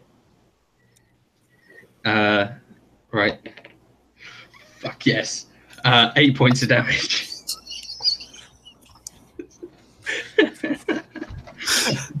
Actually, that's gonna take him right down to 2. Go ahead. You can describe your revenge that had nothing to do with this. So I turn around. I think, firstly, he attacked me because of who I decided to be. Then he fucking pushed me into this weird dog thing, which I'll have to worry about in a moment. And on top of that, he's got a shit name, and I hate him. So I'm gonna just like kind of sort of works himself around and just fucking just hacks at his leg into the floor. Poor junk. What the hell? And he's just like, Marrow's just screaming like, "How do you like it?" So you see, what does Marrow turn into this time? Is he still the same goblin-y guy? Nothing.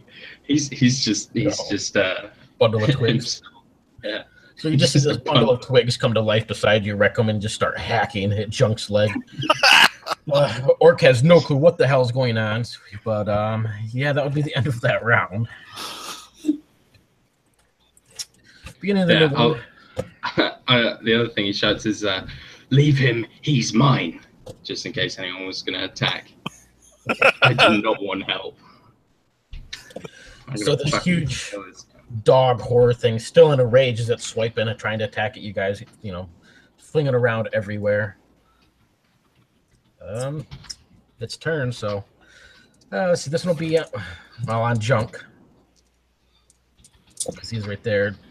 Junk is dead because he hit both times and he only had 2 hit points.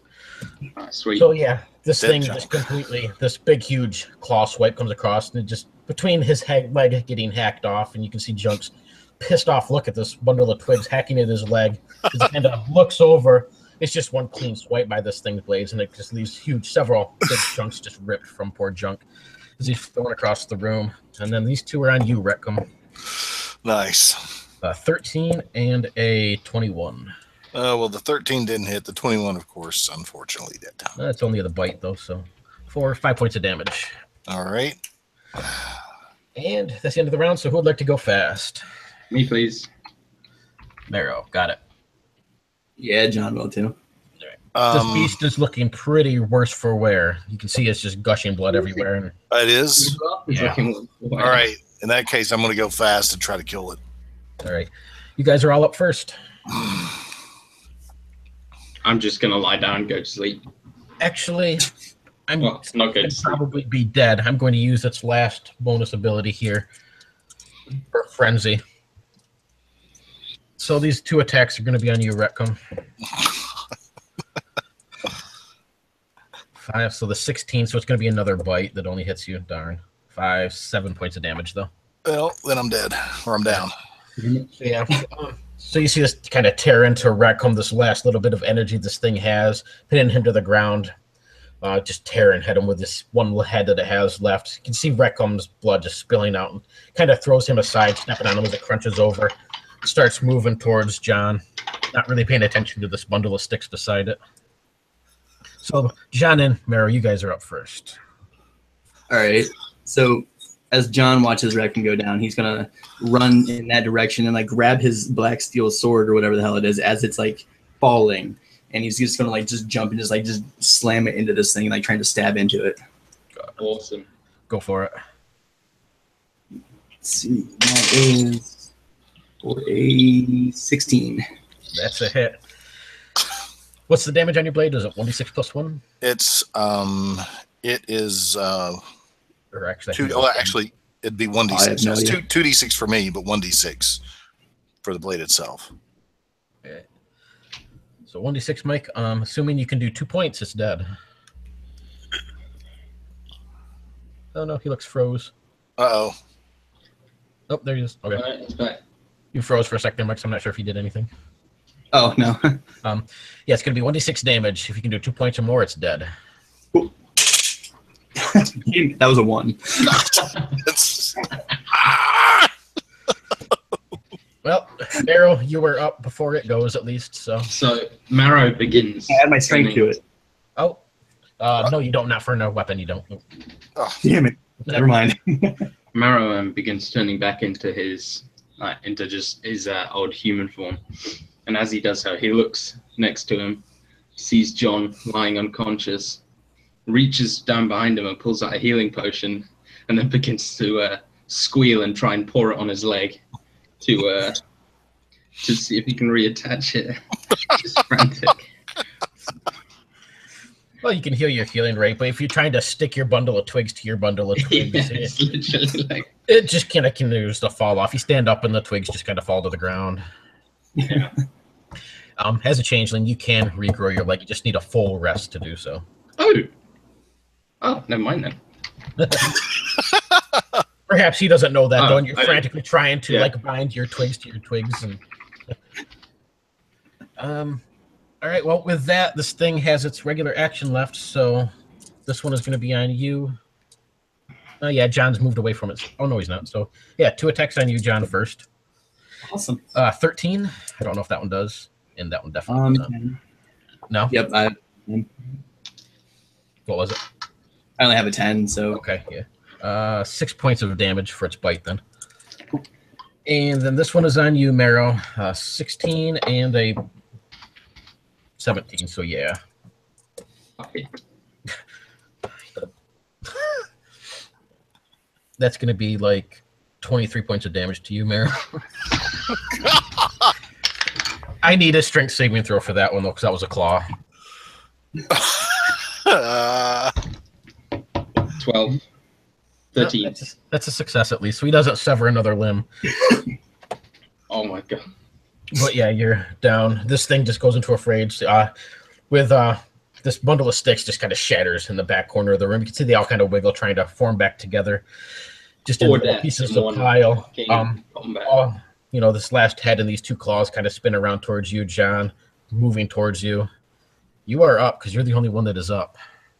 all right. Well, I'm just going to assume like this sword is like still like stuck, like impaled into this thing. So John's just going to take his staff and just baseball swing it. All right. All you gotta do is hit it. For a 15 on the die. 15 Yeah. or defense. You're gonna take it out because it only has 1 hit point. Awesome. So you can describe what you do. All right, so John gets a little creative here. Instead of like just baseball swinging like into the body of this thing, he's just gonna like use the staff like a hammer. He's just gonna pound the sword like farther down into it. Nice. Yeah, this first one, this thing lets out this almost human-like scream, and you pound this thing up deeper and deeper. As it finally falls to the ground, you can see this mangy fur and like nasty-looking flesh melt off from it, all the way down to the bones. And the bones look very strange. You can see all sorts of skulls, finger bones, legs, and stuff. And there's all this body just kind of melts away, leaving these bones there. You can see the bones themselves too start to kind of reform and kind of knot together. And you can see there's about 10, 11 different little halfling bones that made up this thing. They're all just kind of laying scattered across the floor. And every time you can hear these slowly echoing sort of cries as they fade away. Behind you, Junk with a severed leg and torn up body lies there. A bundle of sticks smashed across the back of the room, and Retcom completely, pretty much eviscerated on the floor at the moment. All right, so John would get back up, and then he would go over to Junk first of all and look down at his nice, shiny axe. He can't really use it himself, but he would find value in it anyway, so he would pick it up and take it with him, of course. But then he would go about the room and using healer's kit to try and put his friends back together as best he could. No, I'm not, but would you be able to see my mouth? To pour a healing potion or whatever? Just kind of dump it on. You can sprinkle it on the sticks, I guess.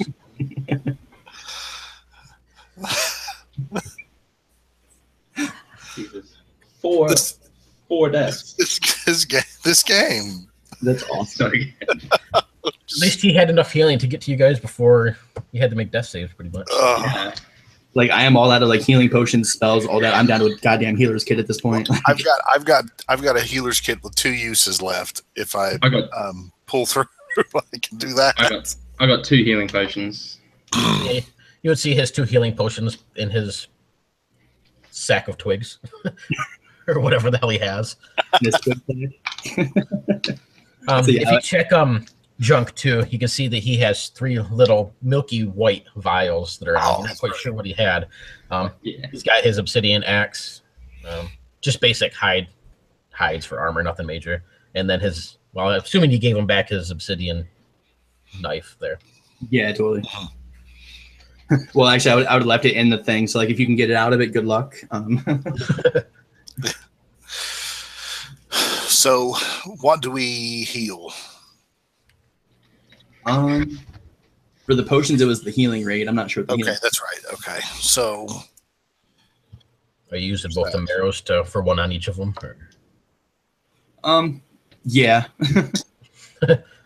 So yeah, Marrow and Recum, you guys can heal your healing rate. So Marrow coming up, he's just in his like normal human form. Say, right. I think firstly, I think I can grow back the leg. We just need to, take a rest. Secondly, I think when we do take the rest, we should do it down here in this basement type place. Get out of the sun. Thirdly, if I ever see another halfling again, I'm going to kill it. I'm totally okay with all that. Yeah. And fourthly, we should burn the bodies of everyone. But unfortunately, I can't help, so you two will have to do it. Sorry.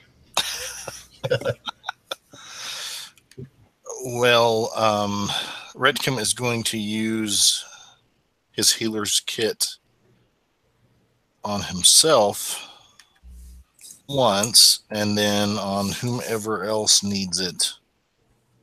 Well, if we're having a rest, we get to heal our healing rate, right? Yeah. Right. Okay, What quick question, Morgan? For this divine ecstasy thing that I used, it just says afterwards I have to make a will challenge roll to succeed. It doesn't like give a number or anything. So like, how does challenge rolls? If it ever says challenge roll, it's always a 10 is the difficulty. Okay. Sweet. So John gains 1 insanity because of that. All right. Do I gain anything for dying 4 times? I don't think there's any. Right. Actually, you guys should have saved when you seen the thingy, but I forgot, so it's okay. Unfortunately, I forgot. Yeah. I mean, not that it'll matter because we're just gonna, rest. But if anything attacks us, do I have any stat changes due to lack of leg apart from, I'd say you'd always have to go slow unless you're already like within melee range or something. Just flavorful things, but maybe lose a bit of my agility for the moment, yeah. While you hop along, yeah. But yeah, like if we're just resting, like what time of day is it? Probably it would have been like mid-afternoon. Yeah. So I think just like have just take a day basically, a day and a night, just chill here, rest up. I think because otherwise, I'm not going to be able to travel until after a long rest. So. You could hop just fine. Probably get old pretty quickly. So on the bright side, these halflings did have a nice little collection of, vegetables and cheeses and stuff that are on this table. Shit, do they have any soup? No. I mean, yes, you could make one. There's a little fire pit. They have all the little cooking utensils in that chest that you opened up. Yeah, but like, even if you have the exact same ingredients and everything, you never can quite make it the same as a professional. As a professional halfling chef. So yeah, as you guys kind of take the rest, you can see the sun outside, the kind of shadows that's cast down into this hole in the ground disappear, and it's kind of replaced by that reddish orange, disgusting sort of glow. As you guys go on through the afternoon and into the evening, you can see up above on the very top roof of this area, there's a little hole in the ceiling, like a chimney, basically, for the smoke and stuff to escape. But you can see this red glow on the floor that slowly kind of moves across as this orb, this red sky star thing, kind of moves across the sky. Eventually, it just kind of moves across this whole floor. Right when it gets to the center of this room, and it kind of just this reddish beam that kind of comes down right in the center room where it lands on the floor.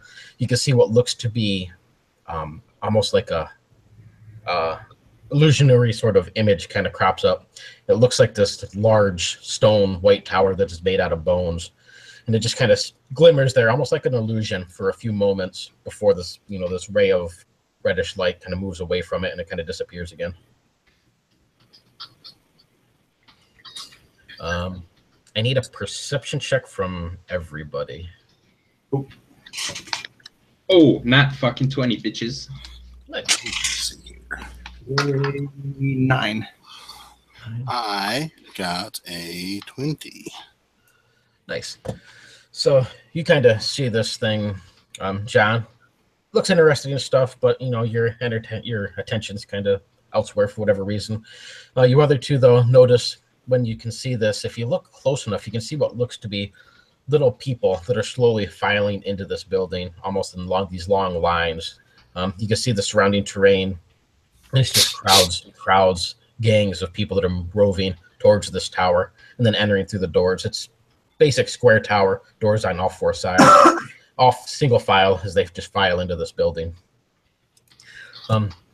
As you are looking around, John, you don't notice this, but you can, for once, as you kind of walk around the room and look, as you kind of scan the walls and stuff, everything in here, it looks like it was a natural cavern, but you can see all these little paintings on the wall.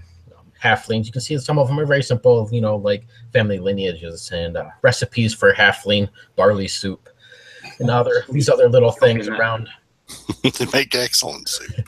Intermingled among all this, though, are these little pictures of all of the halflings kind of gathered around in crowds, down on their knees like they're bowing down or they're worshiping something. Every one of these has this little reddish painting that is in the sky around them, like they're trying to worship something. Kind of make that connection between this red star and this red painting that's on, every now and then. You also find one kind of tucked away down into the corner, and it shows what looks to be a halfling. It's covered in this little bits of mangy fur, these long black claws, and down at resting at her feet are 4 little desiccated hands, all severed left hands that match the hand of Narcool that she seems to be like presiding over. Awesome. So John would trying to make a copy of the pictures or whatever, as you see them, around those stuff.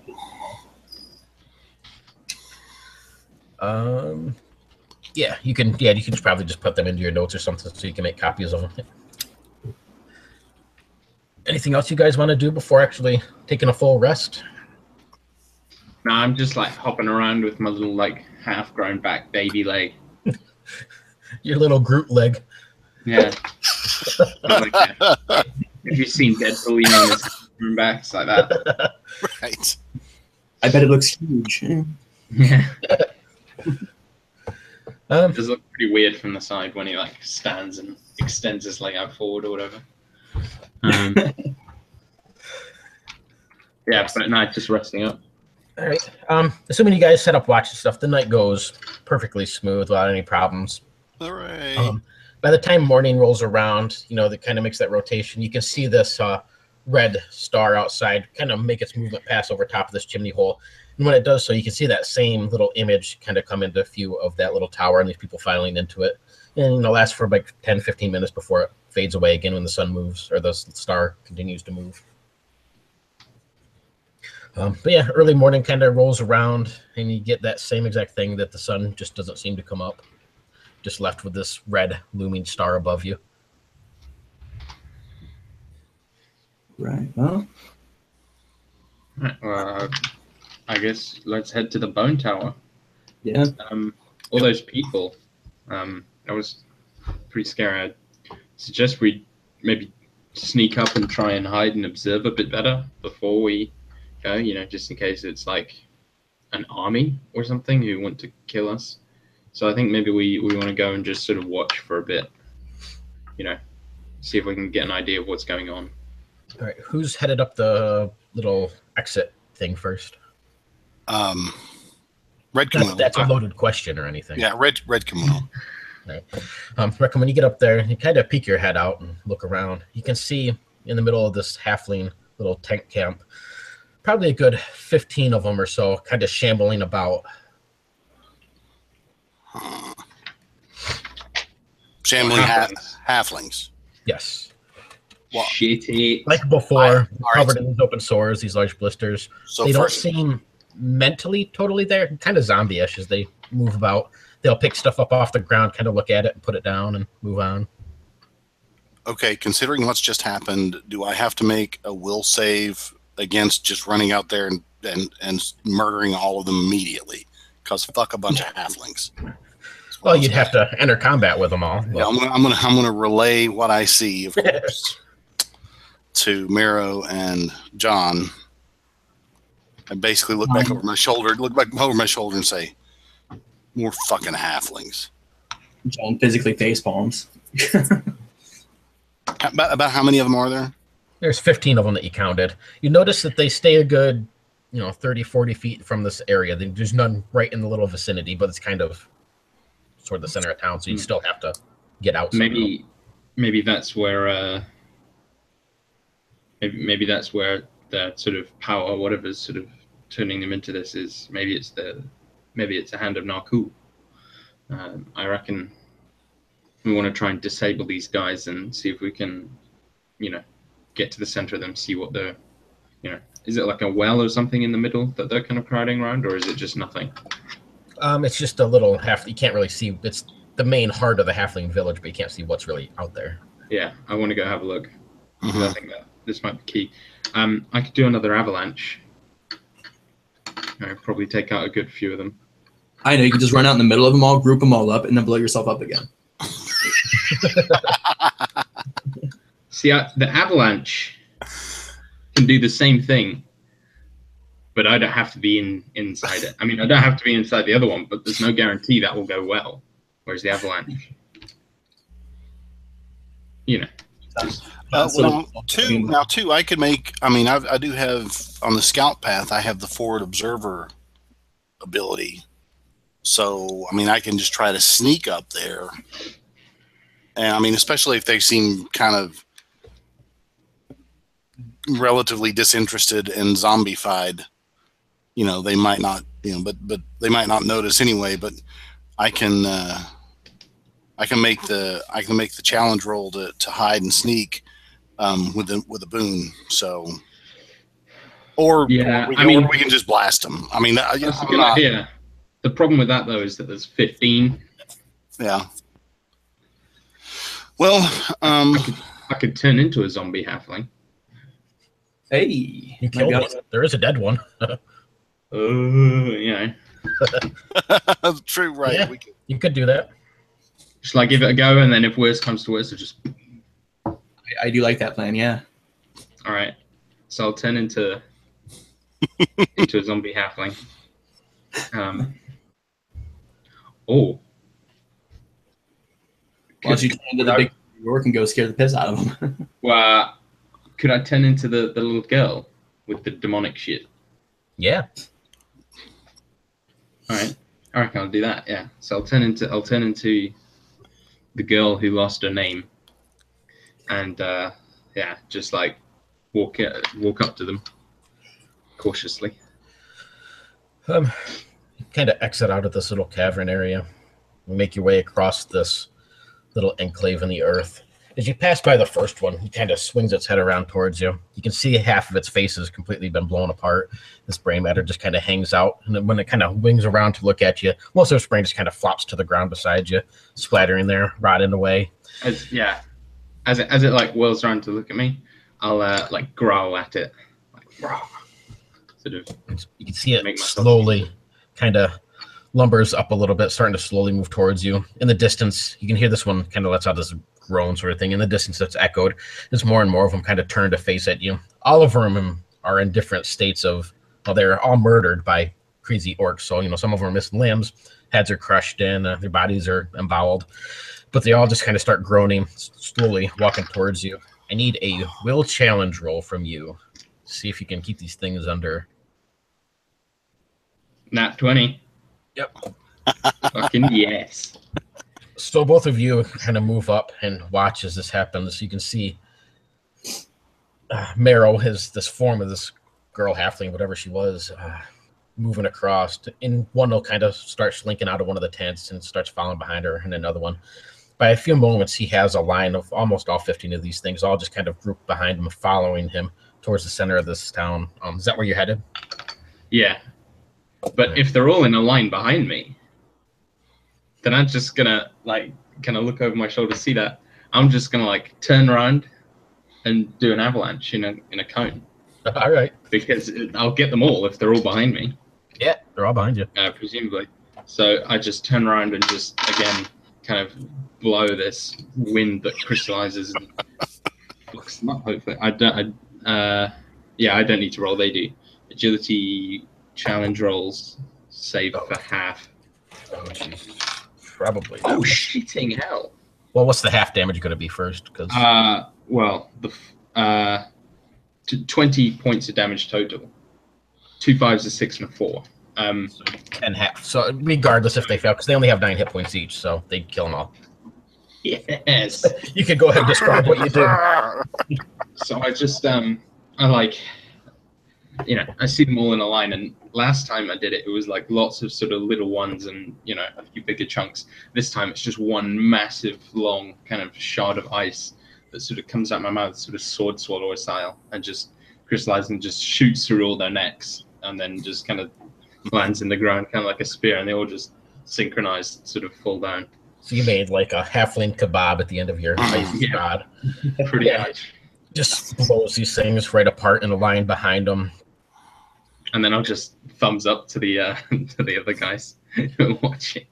So as you give them that thumbs up, Reckham, John, you look at them, maybe give the thumbs up back, but in the distance, it sounds like it's probably a couple miles out. You hear this loud, screaming sort of roar that echoes across the plains and then sort of dies off. You see this huge flock of birds in the distance scatter into the sky, some of them blowing apart as they do from the sun that's above. That's such a good image. That's amazing. Behind you, as you turn, Marrow, and you look, you can see what looks to be a stone right in the center of this huge enclave. As you kind of glance around, you realize that it's really right in the center, almost like it was kind of hollowed out around it. It's about 10 feet taller, so it makes like it's made of some sort of greenish colored stone. You don't get the sense that there's any magic or anything radiating off of it, and it's not like warm, or you don't see that it's magical in any case. But on each side of it, you can see all these engravings. Each side has what looks to be a hand, this desiccated four-fingered hand engraved into the stone. And along the bottom of it, you can see all these little ruins. I don't know if anybody speaks halfling or whatever, but you can get the sense that it looks like it's spelling out the god of Narcool, the dead ghoul. And it kind of has this thing. It looks like almost like an altar. If you look at the top of it, you can see it's covered in this thick, sort of reddish brown crusted stuff. Is this what was pictured? Do we recognize this is what was pictured in the hole in the ground where we died 17 times? It resembles it. That was the bone tower or the bone column. This one, it resembles it, but it's made out of like an orange stone, and it's not like you can't actually walk into it. It's more of like a statue-ish. Okay.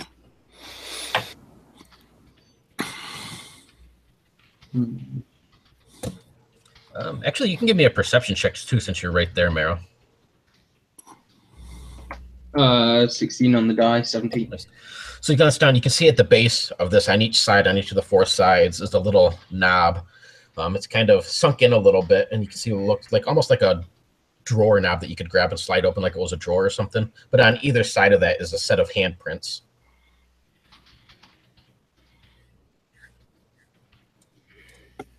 I'll look back, scratch my head, just put my hands on, see if that does anything. Yeah, set your hands there. It's very cool. You almost get this sense of calming, a nirvana-like state of essence. Any day will challenge roll. 6. So what is Marrow's greatest desire?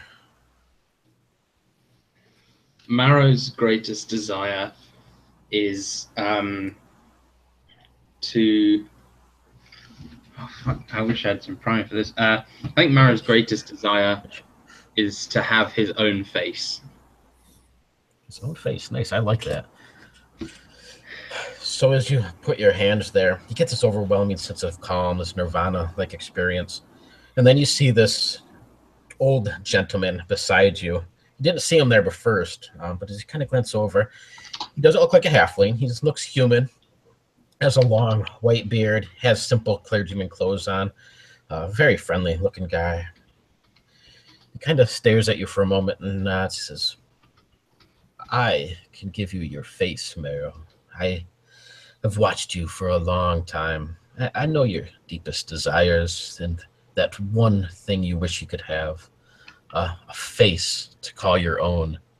Wouldn't you like a face? Something that distinguishes you from the rest, not just another bundle of sticks. Mara's just speechless. Doesn't know what to say. He says, come, don't let your leaves be tongue-tied. Speak up. He says, wouldn't you like to have a handsome face to impress the ladies, or perhaps a youthful visage to enjoy the trials of the children? Yeah. He says, I don't need anything from you, son. He says, all you need is to be given a hand. Would you like a little hand to help? A helping hand? Can I make some kind of roll to see if I can sort of, because I can tell that sentence is laden with meaning, but can John, I give a roll to see if I can? Yep. John and Reckham, as you guys are starting to, maybe pull yourself up. What do you do after he shish kebabs these poor halflings? You can see him go over to this thing, and put his hands to it. Looks like he's speaking to somebody. You don't see anybody there. I'm gonna go see what's going on. Having with cults and stuff previously, John is like, he's like, oh fuck, no. All right. Are you headed up there too then, John? Yeah, totally. Right. I need agility challenge rolls from both of you. 3 Banes. Wow. 3 Banes. Jesus.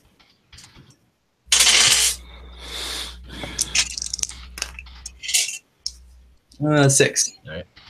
Oh, I'm already in negative territory. It's horrible. So yeah, as you guys run forward to help, you see this almost like the shimmering glass appear in front of you that you hit hard, kind of slamming into. And as you kind of look around, it's just like the shimmering little grove, like he's put a glass cup over top of both of you. You can press up against it, and whenever you touch it, you can see like the shimmer kind of go along against it. As long as you're not touching it, you can't see it's there. It looks about 10 feet square that you're trapped within, and it's just above height level. So when, like Reckham, you put your hand up, you can feel it right there, and it kind of shimmers a little bit.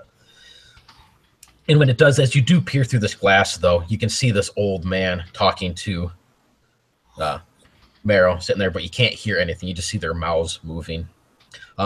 Below you, as you feel something kind of scrape against your leg, Reckham, you look down, you see this large, about a slug, about the size of your forearm, start burying itself up through the dirt, and then another one, and another one.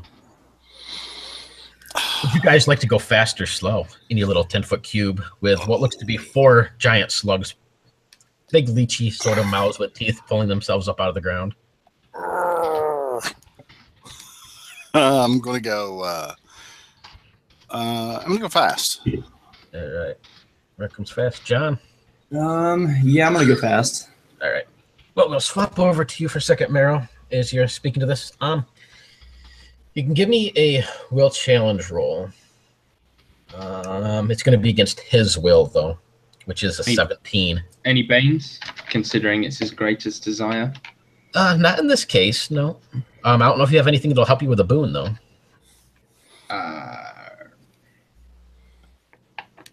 Nah. Yeah. So I have to be at 17. Yep. Shit. Will challenge. So that's +1. 16. So yeah, maybe you don't quite catch that, or he seems like I don't know. You almost get this very warm sense, this sense of comfort when you look at him, almost like you recognize him at one point. And then you're like, this is the guy who took me in when I was just a lad, when they found me in the woods, helped raise. You kind of recognize him for a few moments. And even though Marrow doesn't notice this. You, as a player, his visage completely changes to one that Marrow would immediately recognize as a sense of comfort and a sense of welcoming. He says, come, lad. Would you like a hand? Yeah. Yes, I'd like a hand. He says, and what are you doing on the ground? He says, stand up. Yeah, I'll get up and just revert to like a human form. Yeah. So I'm like similar height. He says, it's been a long time, Marrow. He says, well, what have you been doing with yourself? He says, I came out here and I heard word you were camping with the halflings, and, well, it doesn't look like you had the best times here. No, they're all zombies. He says, I had a feeling this would happen. He says, have you ever heard of the White Witch? No. He says, a nasty bitch. She likes to take control of these things and creates corruption where she goes. But you know who despises her more than me? She says, is my lord, my savior. And he kind of puts his hand to the sky towards this red star and he says, the dead god, Narcool. Would you like to hear a word of his preachings? Yeah. He says, perhaps you can join forces with me, and it'll be like the old times when we were younger and we scoured the land, killing the bad fellows. You remember that, right? Yeah. He says, we'll eradicate these little bastard halflings, get rid of them, euthanize them all. Halflings. I hate halflings too. He says, well, come. And he kind of holds his hand out towards you for you to take his hand. I'll take his hand. As soon as you touch his hand, you get this extreme burning sensation that just crawls up your arm. Those of you in this little glass cube, look out. You can see this bright red flame at the tips of his fingers as Marrow holds his hand out like he's trying to take somebody's hand or something. And just ash falling from his fingertips and starting to crawl up his arm. I'll let you guys go fast now. There's 4 giant slugs at the base of this last cup thing that you're trapped within. I'm going to stab a slug. All right, go for it. And that's a natural 1. Excellent. That's beautiful. Right in the foot. Yeah, you try to stomp down on one. It's just kind of like crunches into it, but it just kind of like pops out, kind of like a greased pig underneath your boot. Slithers out. John? You said this is like a 10-foot cube? Yep. All right, so yeah, John's just going to like basically take his staff and like by the end of it just like start golf swinging these things. Alrighty. Give me a strength challenge, or your attack, I'm sorry. Yeah, sure. Let's say, that's a 3. Yeah, you completely whiff. You can get the wand lined up and you kind of swing around. You hit the side of that thing and it just kind of twang, as you hit the side of this glass side. Back out, Marrow. You get this burning sensation. As you look down, you can see this like bright flame starting to kind of eat its way up this arm. And you look at yourself and you look like your normal changeling self, these bundles of twigs and leaves, and just this ash falling from your fingertips. When you look at this man, he smiles like he says, "It's okay, lad. Yep. Is my hand like turning to ash, or is it coming from? Yep. Shit. He says, don't panic. It's okay, lad. He says, it's just a moment. It'll pass. He says, come. Okay. All right. Give me a strength challenge roll with 1 bane. Yeah, 13. 13, nice. So you don't. It stings a little bit, but it doesn't really hurt. But you can definitely see these small embers, kind of little tiny little flames eating their way up your hand. And it kind of gets to your wrist and it starts to crawl up towards your forearm before it just kind of fizzles out, leaving the stump that's there. And this old man kneels down, and almost out of nowhere, it seems he has this little box in front of him that he opens up. He says, come here, we'll take care of that for you, and I'll teach you the ways of Narcool. And he kind of takes this stump, and as he opens up this box, you see this little 4-fingered, desiccated stump of a hand in there that he lifts out, unwraps it with a little bit of a cloth. And he holds your forearm. He says, it'll only hurt for a second, and your greatest desires, they will be there. You will have a face again, lad. And it'll be like the old times. We'll get rid of all these little shitholes. Get rid of these halflings, you and I. And he sets the stump, and he kind of pulls your arm forward as he goes to put the stump of a hand to your forearm. You can try to resist, or you letting him? I'll let him. I trust him intrinsically. All right. So yeah, you get this bright flash of pain kind of on your forearm that it only passes for just a brief second. And as you look down, you see this, it's going to be in your left hand, I'm sorry, and it's 4 little, almost like a goblinoid hand, 4 fingers covered in little bits of wart and stuff. But as you look at it, you can see these 5 fingers kind of grow out, and it takes on that fleshy sort of appearance, and it crawls up your arm. What does Merrill's perfect, what does his divine form look like? What does he want to be? So Marrow's face is he's got sort of short kind of black hair, sort of dark black eyes, and pretty tan skin. He looks pretty much, you know, the Hollywood version of handsome, like high cheekbones and, you know, just perfectly sort of weighted features. Nice. As you kind of get ready to stomp on another one of these slugs and you look down, Reckham, you can see there's nothing there. You don't see these holes in the ground. And you look up and you just see this man, you know, in place of where Merrill was, just standing there looking at himself. Merrill, as you kind of look back up, you don't see anything around you, just back to normal. You don't see this old man. You see the stone column there and everything, but the guy in his box are gone.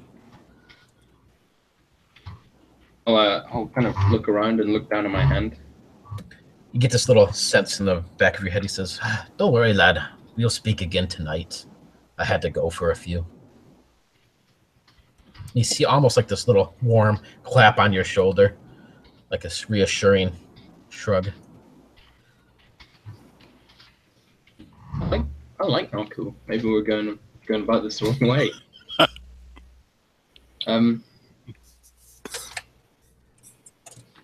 Yeah. Is my hand, like, what does my hand look like? Is it normal or? You look at it, it looks perfectly normal. I'll look around for my my companions. Yep, they're over in the distance. You can see, looks like he's trying to stomp on something and then just suddenly kind of stops. And you can see John smack his staff out and all of a sudden stop as they just kind of look around with a bit of a confused face on their look as well. You guys can look up and see this new form that Merrill has taken. You haven't seen it before, but obviously it's him. I'll run over and say, guys, guess whose face this is? Who? It's mine. Well, yeah, it's on you. No, this is not a dead person's face. This is Marrow's face. Not cool gave it to me. What? Who? Well, I just spoke to my old friend, and he works for Narcool, and he gave me my own face, and he gave me a hand. What old friend?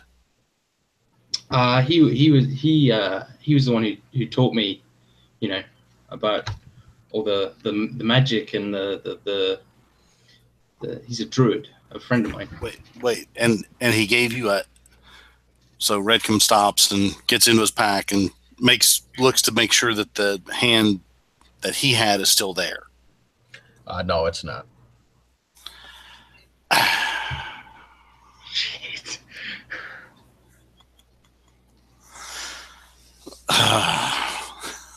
Well, you see a little piece of paper that is folded up in there, though. Okay. Thanks. Right. And you open that up, and it's just a little IOU. Narcool.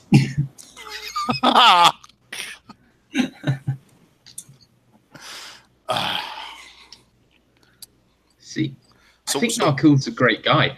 Do you know who is doing all of this horrible stuff with the fucking halflings? It's the White Witch. So, do you not? Yeah, but okay. Okay, so you don't see a. So what happened?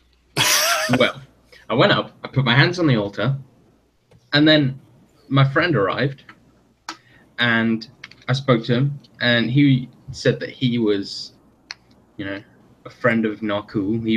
Narkul was his savior, and that it's the White Witch who's doing all this. And then my hand disappeared, and then it got a new one from a box, and then it attached to my hand, and then I got my own face. So you don't think maybe that a servant of Narkul might lie about something? No, I think Narkul's a great and friendly god.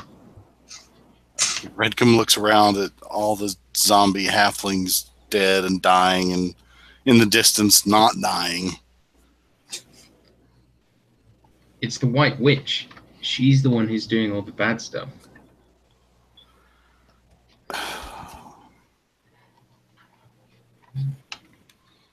So, just a second, and Redcomb motions to John. Let's chat for a second. Like John just like he's like, oh damn it, like this is not good. What do we do? John's like digging into his pack, like looking for a book on like exorcisms or something. Yeah, that's me chop and sneak. That's all I do.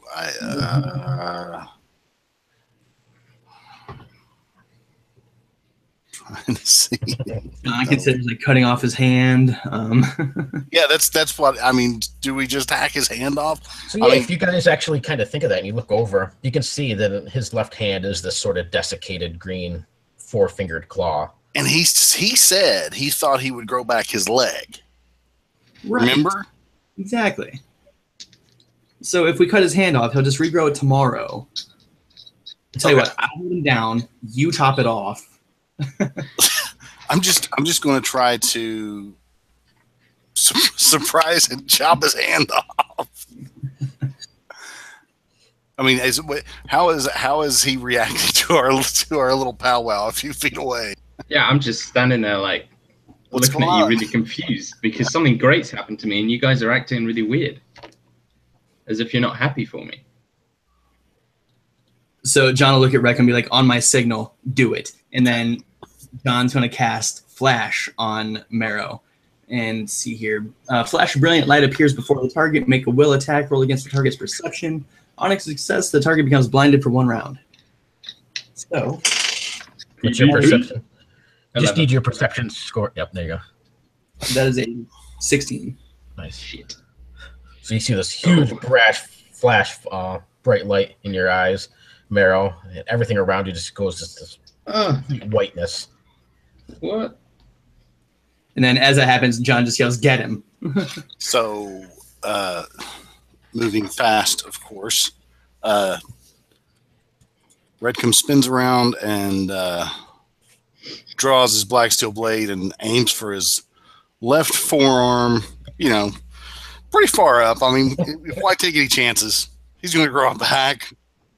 So somewhere between elbow and wrist. All right. Do you want a regular attack roll or?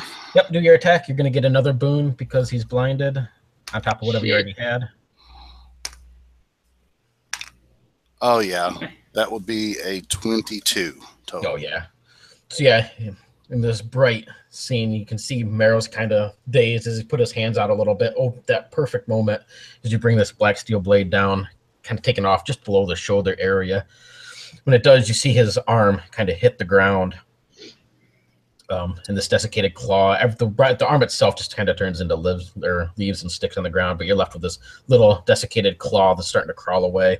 And we will end the scene right there, so it's at 2 o'clock. Shit. That was awesome. I was going to fucking kill you guys. So. Maybe not, though. You might, now that you're, So how many times how many deaths did we have there?